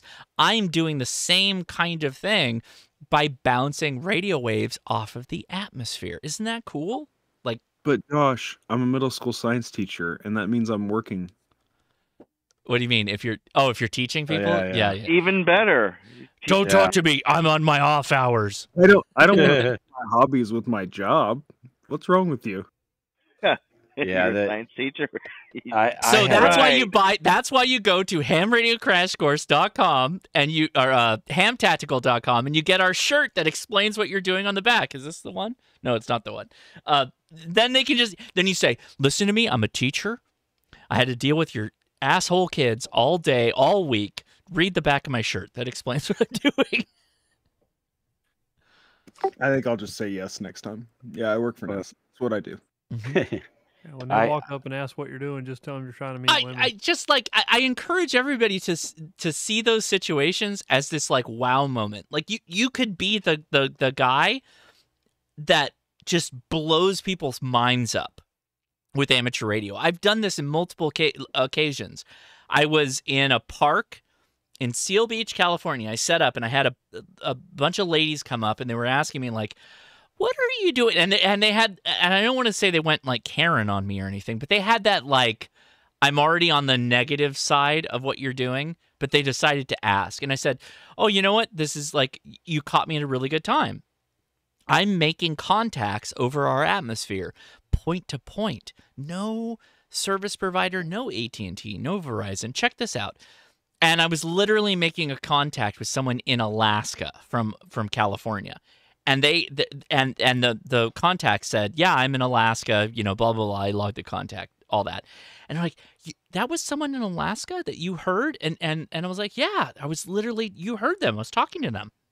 And they went, did you do that? Like, is that a cell phone thing or is it? And I was like, no, that antenna that you guys were commenting on earlier, that wire that you know, it was a buddy pole or buddy stick, the Buddy Stick Pro. And like that thing you commented on, you're like, what? Why do you need this? That's why, so that I could talk to someone in Alaska. And they were like, oh, that's really cool. And you could literally see the Karen energy just dissolve into just, this is cool. This is like, wow. There was nobody in between you. You went from station to station, and they were like, wow, that's impressive. That's really cool that you were able to do that. And every time you all are making contacts on a POTA, like if you just turned, like if someone's watching you, if you just turned and said, Missouri, Minnesota, Ohio, every time you made a contact and you're in whatever state you're in, and you just said like, oh, that person was in Vermont. That's cool. Like that's pretty awesome. And then you get a DX, like if they're watching you and you hit a DX and they're like, what? Like you're doing this right now? And you're like, yeah. And it was like, you know, however many dollars or whatever, you throw some number out there. It's like, yeah, this is what I do for a hobby. It's kind of like fishing, but I'm fishing for radio contacts. It's kind of what it is. You just have to like have that connective tissue. Like everybody understands fishing. Everybody understands these other concepts. You just need to draw those lines to people to get them to like, again, normalize the concept of people being into this kind of thing. And once you do that, like you will see the hobby grow huge if you just keep driving through the fact that like it's not that difficult. Everything's pretty easy. It all makes a little bit of sense, and it's pretty amazing if you think about it. I'll tell you where's. Go ahead. I'll tell you where it's good for that. The first time I set up at the beach on HF. Oh, yeah. I had so many people. So many people came by. What are you doing? I was like, oh, let me tell you about it. Matter of fact, I spent more time telling people what I was doing than doing what I was doing, but I enjoyed it. And it was so much fun because some of them had never heard about it. And I was like, so even if it's not Photo Beach, like Hatteras or something like that, you could still go to, you still set up. And it's a good place and you get DX, and then they get to hear you. And then, you can say, like you said, I just talked to, somebody in Eastern Europe, whoever. Yeah, so you're probably like me. I love it when people walk up to me and ask me, like, what am I doing? I love it when they walk up and they're kind of negative. Like, are you a spy? Like, are you talking to aliens? Like, I love it when people walk up like that because you can completely disarm them. Like, you can show them what you're doing, and then you can just watch the facade change instantly in their faces. And I love that about ham radio. I love that. It is so cool to be in a situation where you could be a teacher, right? Because you are, like, regardless of whether you want to be or not, and whether you elect to take this on for yourself or not, you are in a situation where you could be teaching people about what RF propagation is and how radio frequencies work. And it's so much fun if you just like play around with it a little bit and turn it into, whatever it is that makes you passionate about the hobby, and then, teach people about it. And you have the best part about this. And so as I'm not a teacher, we have a teacher here. And so correct me if I'm wrong. You have all the material in front of you to demonstrate the skill or the understanding that you're trying to teach. And the demonstration of it is the best thing because they cannot, there's no refutation of that. They just look at it and go like, oh my gosh, you were literally talking to somebody in Alaska from the previous example. Demonstration is the best thing. It's the same thing with YouTube. I want to show you what I'm doing, not just tell you what I'm doing, because the showing removes all doubt, and that's kind of the point. I don't know, teacher, would you like to add your thoughts? I'd agree. Yeah. Plus, you already have the engagement aspect, which is the hardest part. So when they're asking you questions, they're already seeking. Well, yeah. That's right. That's right. Even negative seeking. Even yes. Negative, they're already seeking. So you've already got the engagement side. So yes, I would agree with you. Beautiful. Yep. Uh-oh. We got a potentially big contact here. Big contact into Africa. I'm sitting here like listening to you guys, watching you all play on FT8, wishing I would have put my antenna back up when I got home from our POTA today, and I didn't. And now I'm sitting here like on the sideline. Very irritating. I am pointing the antenna for this. Yeah, you saw where I worked South Africa with my Hermes, right? No, I didn't. Yeah, I worked them a couple of days ago. In fact, that video I dropped a little while ago, I've got the contact at the back of it. Now, I don't have the recorded video, just the output from the deal, but I added to my stack of stuff, and everybody keeps teasing me about the stack that you see in the video. But I worked South Africa the other day, no problem, with 50 watts. That's awesome. Yeah, that was on 10 meters, but yeah. From the States, though, doing the South African contacts, that's actually a little bit harder. against Europe, 10 because meters is pretty good. you can go over Yeah. the North Pole and hit Europe pretty easily. Short path, like that's actually one of the faster ways to hit them, particularly where I'm at, is to just go over the North Pole and go straight. Hey Josh, I gotta ask the same D2YU. question. D2YU is where I'm hitting. Yep. Go ahead. Question. Oh, I was gonna ask the same question Liberty Cave was asking. Was that D2YU? Yep. Well, I mean, hopefully. We'll see if they can hear me. No, they can't hear me. They're calling CQ again. Bummer. See, again, it's kind of hard.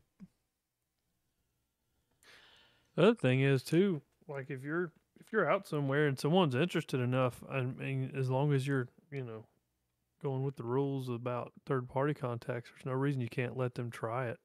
Oh, that's true too. Good point. Like I've, I think if somebody was interested enough, I'd be like, well, hey, you want to give it a shot?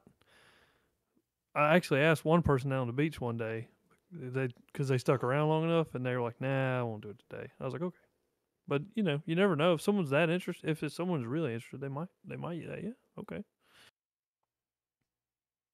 It's, no, go ahead. A lot of people anytime, talking. like my friends bring their kids over, I just ask them, like, if they ask me about the radios, I'm like, you want to try it? You see if we can talk to somebody? It just can't hurt. I love it. I was going to mention, you might want to record a couple QSOs on your SD card just in case the bands dry up right when you need to perform a demo. At least you'll have something in the can you can play back for them. Just program your kid calling CQ into the memory channels, or not memories, but the the whatever, and save that for when it seems like they've dried up, and then you'll start getting people back. At least keep a logbook. Yeah, we can't do that, unfortunately. In Europe, it's illegal for third parties to use radios in any way. So.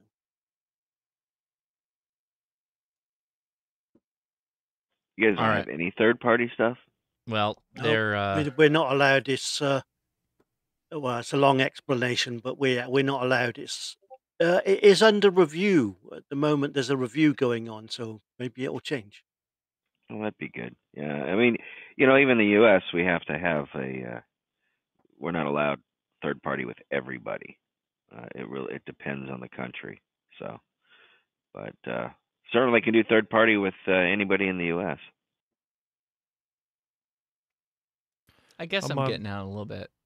we went to the Daniel Boone National Forest it's huge, so it's not hard to hit it from here. I can drive like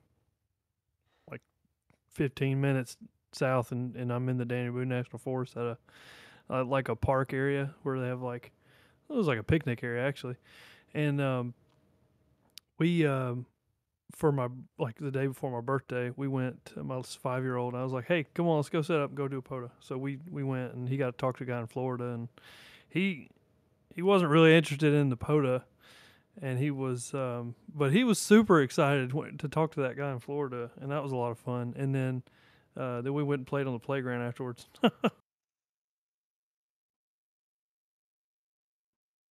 That's in Kentucky, right? I love that. That's awesome. Yeah, Kentucky. I'm in Somerset, so there's a couple. I didn't want to do Burnside, but there's actually 3 POTAs within 20 minutes of here, which is actually pretty cool. Yeah, we got a bunch here. I'm in Tennessee, so. Oh yeah. Yeah, I just got Croatia with their Hermes, so. I think the forest. I think There the Daniel Boone Forest National Forest goes down into Tennessee too. Yeah, on the north side, up in the Cumberland area or something like that. Yeah, that's where I be. Yeah, I'm on the other side. I'm in Cherokee National Forest is here in my county, and then I can be in the Smokies in no time. So you're over in Western North Carolina? No, I'm in Tennessee, but I can be in North Carolina. Well, I'm Tail sorry. of the Eastern Dragon. Tennessee. Yeah, Tail of the That's Dragon is okay. about 20 minutes I know where you're at. from my house. Yeah, I've been there. That's Dude, good. Tail of the Dragon is one of my dream little road tours Josh, that I could do in a hot little sports car. Oh, I'd love it. I tell you, the first time I was a SAG unit. Yeah. Was the first time I drove on the Dragon. Yeah. And I drove the Dragon back and forth and back and forth. I must have put 300-400 miles, maybe more. Nice. Just driving back and forth on that. I had some guy in a little What were you kit car. driving? What were you driving? My pickup. Oh, okay. Yeah, I was. Well, you know, it was we every year we do what they call the Chair Halla Challenge, which is a bike ride, 118-mile bike ride. For the people that are crazy enough to do that. And we don't have any LEOs. They don't shut down any part of the road. So it is got cars whipping through that whole thing while bikes are on there? Yes, sir. Wow. All right. Yeah, and I had one impatient guy. There's one really bad hairpin turn on the Dragon. Yeah. And I was coming back to one of the checkpoints, and somebody got impatient around that hairpin, was going to pass some bicyclists. He kind of swerved out in front of me, and I'm like, dude, my truck's not that big, but I'll run right over your hood. How'd that go? Yeah, he freaked out.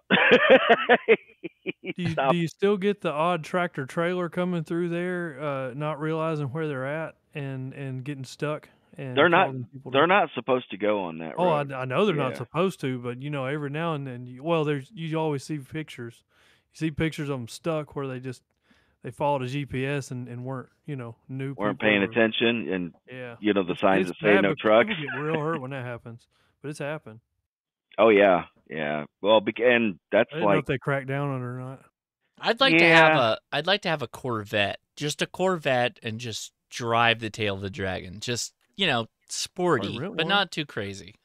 You'd be better with your S2000, Josh. Is that tight? Is it super tight? Super tight turns? Yeah, some of them are. Some of them are. Yeah. Well, then maybe the S2000 would be better. That's the S2000. Oh my god, that'd be fun. It's really going to be fun in anything. I mean, honestly, like you get a Mazda Miata out there, you're probably gonna have a blast. Oh, I mean, you get a lot of these guys that like are in little clubs, like car clubs. They all have the same kind of car, make, but maybe they're all like different, customized, but they're all kind of the same type of car, and they'll get out there. So you'll see like little packs, 4, 5, 6, 8, VWs. Or the kit cars, and of course the guys on the Harleys are the best behaved ones. I have to major kudos to the Harley riders because they're the ones that are not going nuts on it. So what about the guys on the crotch rockets? They're the nuts ones. Yeah. Oh yeah. They're trying to race it and see how fast they can go. Yeah, and this friend of mine does that. He picks places in the United States that have really, really curvy roads, and he specifically takes his crotch rocket out there. Oh, that's the whole point of having one. That's the Tail of the Dragon for sure. Oh, That's the thing. Like I used to ride sport bikes, and we used to there was always these groups of people that would just ride from parking lot to parking lot, and it was like, why do you even have a sport bike? Me and a couple other people, and we just go to North Carolina and then Tennessee, and we just ride around and find places to ride. That's the whole point of it. Oh. Especially before you have kids. Yeah, well, I like that last part. That last part is the most telling. Before kids. Yeah. But honestly, one of the biggest regrets in my life is selling that car. I should have never sold that S2000. I should have never sold it. I should. Yeah, that's a good car. Here's the reason I sold it. Come and walk in right now. What? Come and say hi. Come and say hi. I was going to anyway. Huh? I was going to anyway. Okay, say hi. Go ahead. Hi. Get a little closer. Hi. Here's the reason I sold the S2000. Hi. Here is the reason. Hello. Dimples. On your hairs. Sorry. I just worth it. If they got food yet. You got food. You're with Mom. Mom took care of you. I know. He's getting big, man. Did you eat his sandwich, Josh? Huh? You have a USB-C adapter? Yeah, of course I do. What do you mean? Do you have a USB adapter? Yeah, I've got all the adapters. What do you want? Whatever you ask him for, don't ask him for an SD card. He doesn't know where those are. The Apple Watch. No, he doesn't have any SD cards. And he definitely doesn't know how to format one. Or USB-C. Uh-oh. Okay, What did he put it do? in my What did, office oh, and is that I'll what check it. happened? Was that what happened last week? Oh no, no, that was tonight. Okay, all right. I thought Oh about taking man, pictures. And the best part was seriously he though, didn't do any of that. I'm of the strongest opinion that you should not sell the car you love the most because you have kids. Don't sell it. Yeah. Just pack it away somewhere and then say we'll figure it out. Just say that over and over again. We'll figure it out. We'll figure it out. Mm. We'll all figure it out. It'll all get figured out. Yeah, I traded my 19 Bullet Mustang on a 21 F-150. Oh. Yeah, my wife made me sell my 83 Trans Am. Oh. And I bought that sumbitch brand new, and she didn't like it because it was stick shift. And oh man, I love that car. But you know what I love about my truck that I hated about that Mustang is that I wasn't going to drill a hole in the roof of that Mustang to put an antenna in it. But I got all kind of room for antennas on that truck. Good. Yeah, I would. Okay, thank you. She kept her Camaro, but which broke down all the time. Which was automatic. Yeah, it is automatic, but it broke down all the time. And my Trans Am, I from the day I bought it, I never had it in the shop. It was just that good. And a friend of mine had an 82 Trans Am, and that sucker was so hard to shift, and it was 4-speed, and mine was 5-speed on the 83, and it was just butter smooth. I know. I got a buddy that his wife has a 3rd gen Trans Am, and he's done an LS swap in it, and it's turned out really nice. Wait, an LS swap in what? It's a 3rd gen Trans Am, like the kind of like boxy wedge shape kind of one. Mm. Yeah, like do you mean the older style? Hang on, because they changed body styles in '82. I'll take care of it. Yeah, it's hang on, I don't remember what year it is. Mine had the like flip up lights, like when you turn the lights on, they would flip up out of the body of the car. The older ones, like the headlight, there was an actual grill in the front of it. Like mine looked like the kit car from Knight Rider. That kit didn't take off as much as the DeLorean. Mm-hmm. Yeah, I know. I'm just trying to describe what mine looked like. No, but I mean, like in the enthusiast like area, when you see a kit show up, yeah, like but to coffee and hot rods or whatever you do on the Sundays, yeah, like that car doesn't have the same gravitas as the DeLorean. Like when people get all kitted out. Go ahead. I was gonna say if you know somebody who's done one, they probably have several that they're working on. By the way, they love that. That Firebird is a good platform for a vehicle for sure. Mm. Yeah, one of my bosses had a Fiero, and I never quite understood that car. But yeah, mid-engine, man. Oh yeah. I kind of like them. I think they're weird, and it's like the MR2 guys. The MR2 guys, all mid-engine, super lightweight, super low, like short wheelbase, real twisty. They get real sketchy on you on tight turns. Like they're very unforgiving. Yeah, the S2000's that way too. It's like I will wreck your life if you let me do it, and I will let you do it. So here you go. There's too much power that you should have in the rear end. That's what's so fun about the smaller cars. Like it's just like you go take a Mustang with like say like mine had 480. I couldn't really. I mean, and that's mild compared to some of the like higher end stuff now, and because it's heavy and it's super heavy. Yeah, and you like if you really open it up, you're doing very illegal things, like very illegal things. Like if you really like look at what you're doing, if you decide to like just like push it hard because like the suspension on them is really good. And you know now, Well, and depending. they're Wait, it depends. What are you well, talking about? Which Mustang are you talking? You're talking about Fox my body or 19, newer? my 19 was a lot better than Oh, the one that's not a that Fox body. Okay, early, no, not more new. Yeah, okay. Yeah, no, I just mean like if you take some of these cars that have like higher performance and you push them, you're doing some very illegal stuff. And you can get in like a Mazda Miata and just throw it around as hard as you want and just it's really enjoy it. It's yes, it's more fun. It's yes, more fun than having a bunch of power that you can't use. There I are mean- so many good cars that are that 90s era before everything got so bloated. Like if you look at a Challenger today, like the curb weight on the Challenger, which is the 2-door coupe, is the heaviest car that's ever been in existence. They're so heavy. If you go back to the 90s and you get yourself like a Miata, like well, there's nothing that compares to that. That's like the super light style. But even if you're talking like some of the Mustangs are light in comparison. The Camaros, like the old school LS Camaros, the SS Camaros, that is a freaking cool car. And not too hard to get yourself into right now. Well, I mean, now everybody wants like top dollar for their LS Camaros, but it's still like it's pretty cool. Like we're in a new age of muscle cars almost, because we came out of the 70s into the 90s, and the 90s opened up like a ton of really interesting cars that like you don't pay a ton.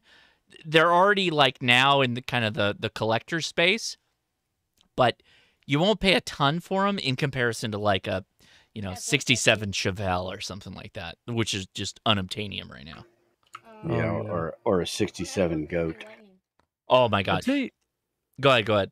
I tell you what's funny, like there's cars that I hated in the 90s, like the body styles I hated in the 90s, and now, like for some reason, I love them. I like have totally changed, and I love them. Like I don't know, I'm trying to think. Well, like the SN95 Mustang, like that body style, I hated it, and now I'm like, it's starting to grow on me. And the Fox bodies I absolutely hated, but now I really kind of want one. Yes, I agree. I love I like the look of the Fox body Mustang. Growing up, I didn't want anything to do with them. I'll tell you the one that like has grown on me more than anything, and I want one really bad, and it's unobtainium now. I don't think I could get one. A freaking Grand National. I want a Grand National so bad. If it's a reasonable price Grand National that is good, I would plop the cash down and buy it. I want one so bad. Yeah, they're so hard to find. Should watch Legit Street Cars then. What's that? YouTube channel called Legit Street Cars. Yeah. I just bought one. Oh God, that's a And whole it's world. nice. Yeah, And that's a whole it's world nice. is figuring out what a good Grand National is right now, because there's a lot of people that make like they're like clone Monte Carlo SS's and other different versions of the Grand National. There were actually a lot. At least I mean, if I had the money, and I don't, if I had the money, I can't even buy a V8 Mustang over here. We're stuck with the silly, crappy Ecotech 3-liter thing that, right, sounds like a bloody hairdryer, or the V6 if you've got a lot of money. I mean, I don't mind V6s, but because I'm old British, straight sixes is the world to me. But yeah, but you got access to like Lotus and stuff like that, right? Like Lotus Well, is a you- high dollar, loads but of- super low weight. Super low loads weight. of trouble, usually serious. Okay. My old man had the Lotus Cortina. I think that was amazing. That thing. But, who's got the who's the hot hatch in the UK? Like who makes the hot hatch in the UK? Like it's the Golf GTI. Is the it's king. still VW. Okay, yeah. Closely followed by some of the Peugeots and the other thing, because Vauxhall disappeared. Yeah, they're gone. They're now part of Peugeot, so they're gone. Yeah, but and of course Peugeot's and of good. course they're pretty good. I mean, I learned to drive in a 205 Peugeot, but of course you still got some of the British Fords, but times are hard and that stupid battery crap. Mm-hmm. See, that's one thing that like American cars have less of a problem than like UK cars is the wiring. That's always like a thing with like UK cars and some of the wiring that you deal with. I don't think that we have the same problem with that, but we get hit with having to have the lights on more and vehicles bursting into flames because they really weren't meant for that. Yeah. In fact, there was even a series of Honda motorbikes that did the same. Yeah. They just weren't meant to have the lights on for that extended periods, and right. Yeah, not good.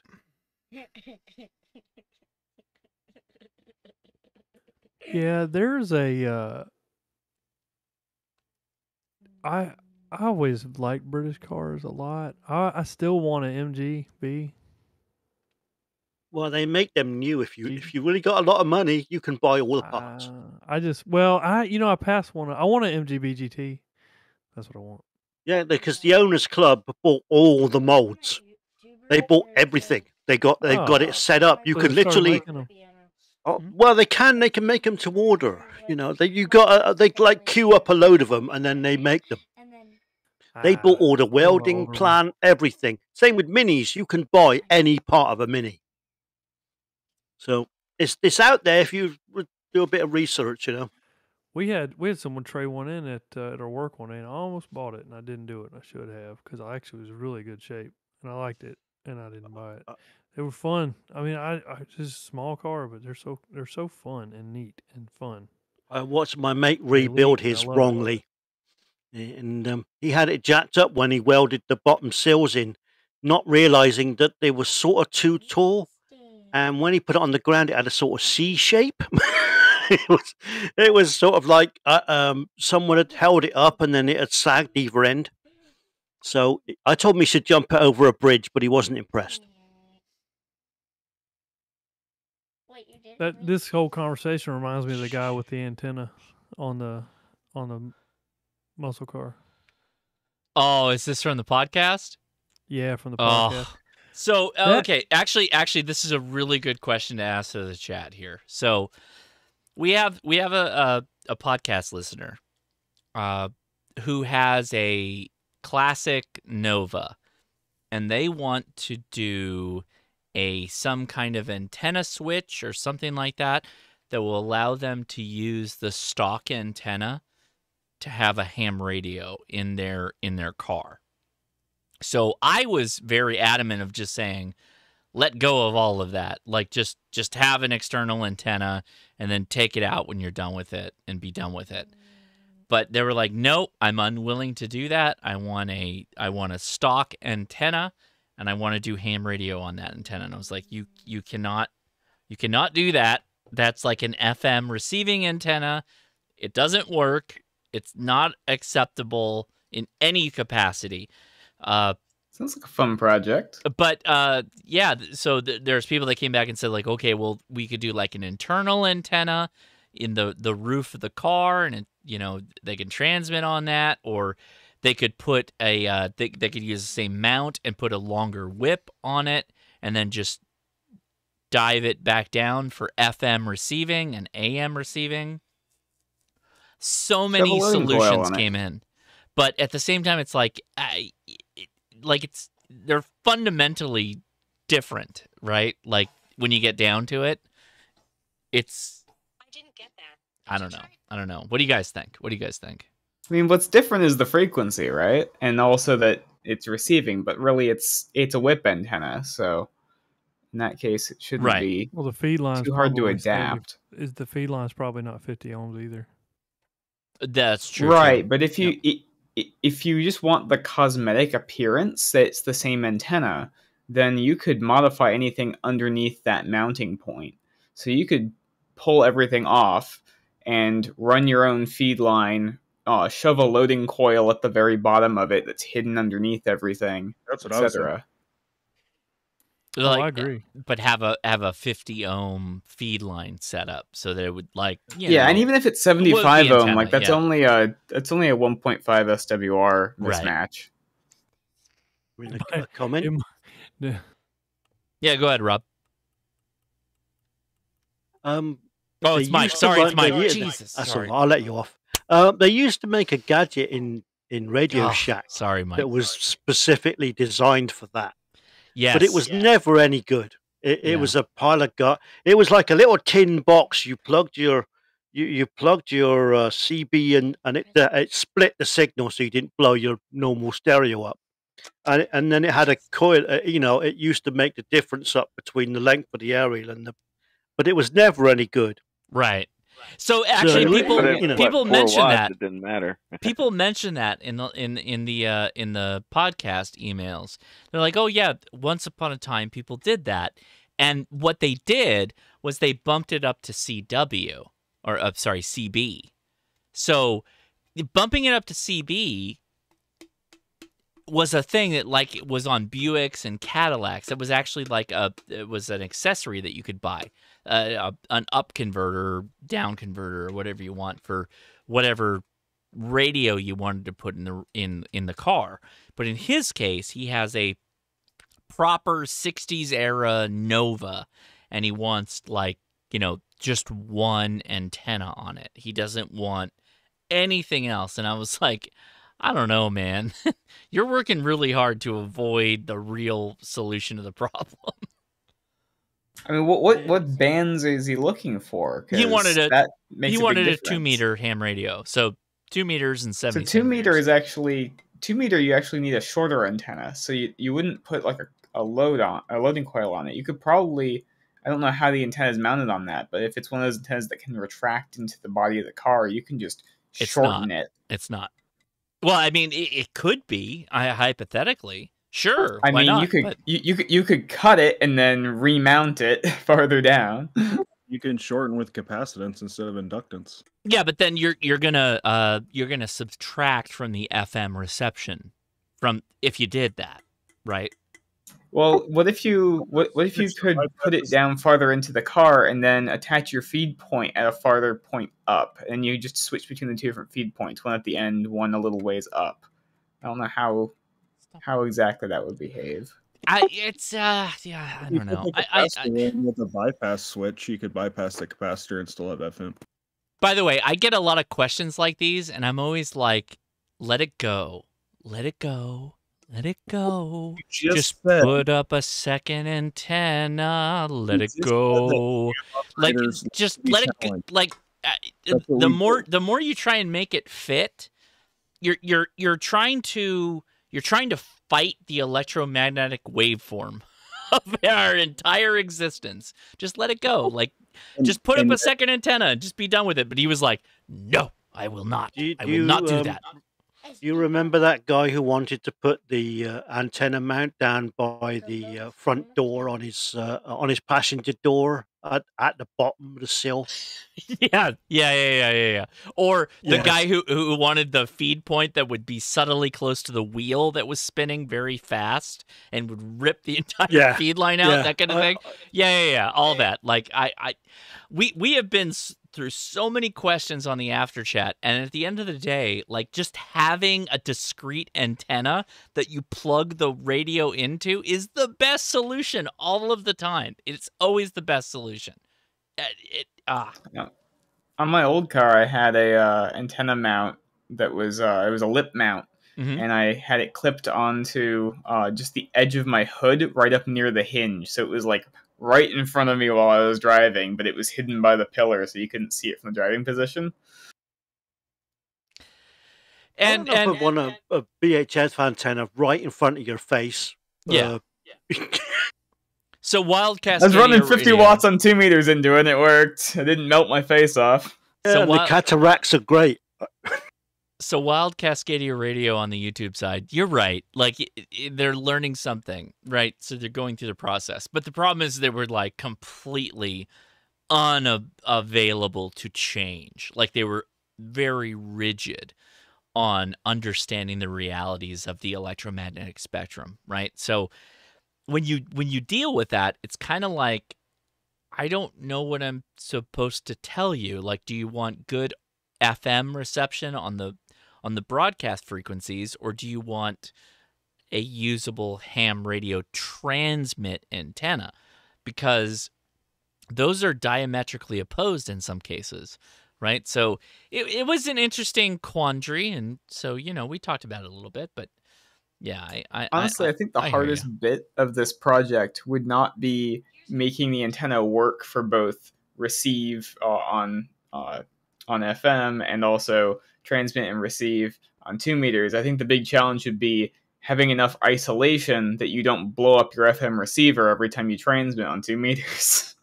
Well, they make things for that, so that is true, but right. But then you have to have some way of switching it over, and you manually have to switch it every time, etc.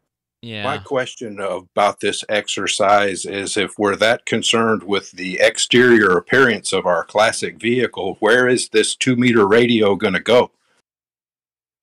Inside the dashboard, in the trunk, in like the spare wheel well? Probably under. I'm guessing under the dash, like a a proper CB type mount. Under, depending on what radio they went with, it would probably be like a. I'm guessing that it would be like a CB type mount that would be under the dash, like mounted facing upward. I'm guessing.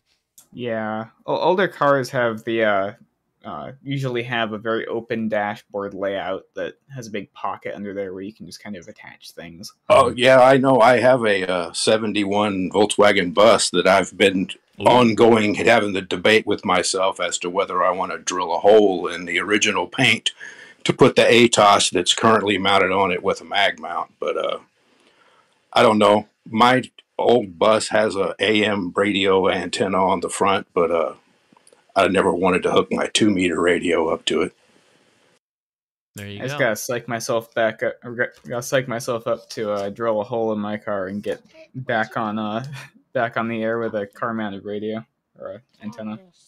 I think I would be, if I was really that interested in doing that, I would be fine with weaker FM reception and then just like making it work on 2 meters. I mean, even like the Baofeng with a rubber ducky gets FM radio pretty well. I mean, if you're in an area where you get like good reception anyways. And then like most people now on their vehicles take and get these little 6-inch antennas to put on that are aftermarket that probably don't even have an element in there. I saw a guy the other day with a Jeep, and he had one that looked like a rifle cartridge, and it was probably like 6 inches tall. And I was like, "Yeah, you're picking up good FM signal with that, bud." I don't know. I get pretty amazing reception on my 2-meter rig with a signal stick, or a handheld. With this classic vehicle, I don't know how much of a FM stereo he's got with the classic speakers. And I do actually have an answer, Josh. That's what he needs. He needs to throw a signal stick on there. I got too many kids running around. The receive FM antenna on my car, just stock from the factory, is just like one of those wires. It's like the defrost wires on the rear window. It's actually just another wire in that setup on the rear window is the receive antenna. All right, I gotta head out, I think, because the kids are all up in my business. They're restless. Yeah, we're gonna head out here, I think. You guys keep it going. Thank you for watching the after chat. I appreciate it, and we'll be back next week. So get your questions ready for all of you who I hope we got your questions answered. But if we didn't, please join us next week. Did you get a bunch of pictures for your video that didn't work from last week? Oh yeah. Oh well. I mean, that was like a test prep. Edison, don't mess around. No, don't do that. Don't do that. No, leave it alone. Oh, don't. No more. Stop. By the way, I'm wrapping up. Just stop. His pocket size antenna is not yes. pocket size. Yes. Let me sit down. No, just stop. Everybody just stop. I gotta go. Have fun. I gotta go. Have I fun, gotta go. Josh. I'm not gonna try to answer this anymore. We're gonna go. All right. Bye, Josh. Take it easy. See ya. 73, Josh. Take it easy. Bye. All right, everybody on the YouTube and the Twitch side, sorry we were bailing out on you, although we were there for an extra hour, I think. So thank you so much for watching, and we'll talk to you again. Enjoy the memes. We'll play you out. 73. Okay, everybody watch the memes. Here's the memes. Kids, you can watch the memes. There's the memes. Well, you guys turn this You have to off? read. Yeah, you have to read this. These are high intelligence memes. You have to read. Repeater. Oh. My kidnappers returning me after listening to me talk about ham radio for 2 hours. Do you even flex, bro? That's our friend Kyle. He's a funny guy. I wish I was a unicorn so I could stab idiots that don't have a flex radio with my head. Some lid turning up on my frequency.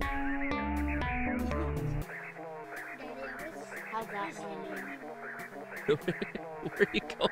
Why? Bro, I'm sure I'm not. Alright, I have all the kids here now. That's Mandalorian. I'm a ham. Antennas are part of my religion. I'm a ham antennas. I don't have Netflix. How high is your dose level? Yes. Yes. No ham radio for Alright. lids. Alright. Alright, get What off. are lids?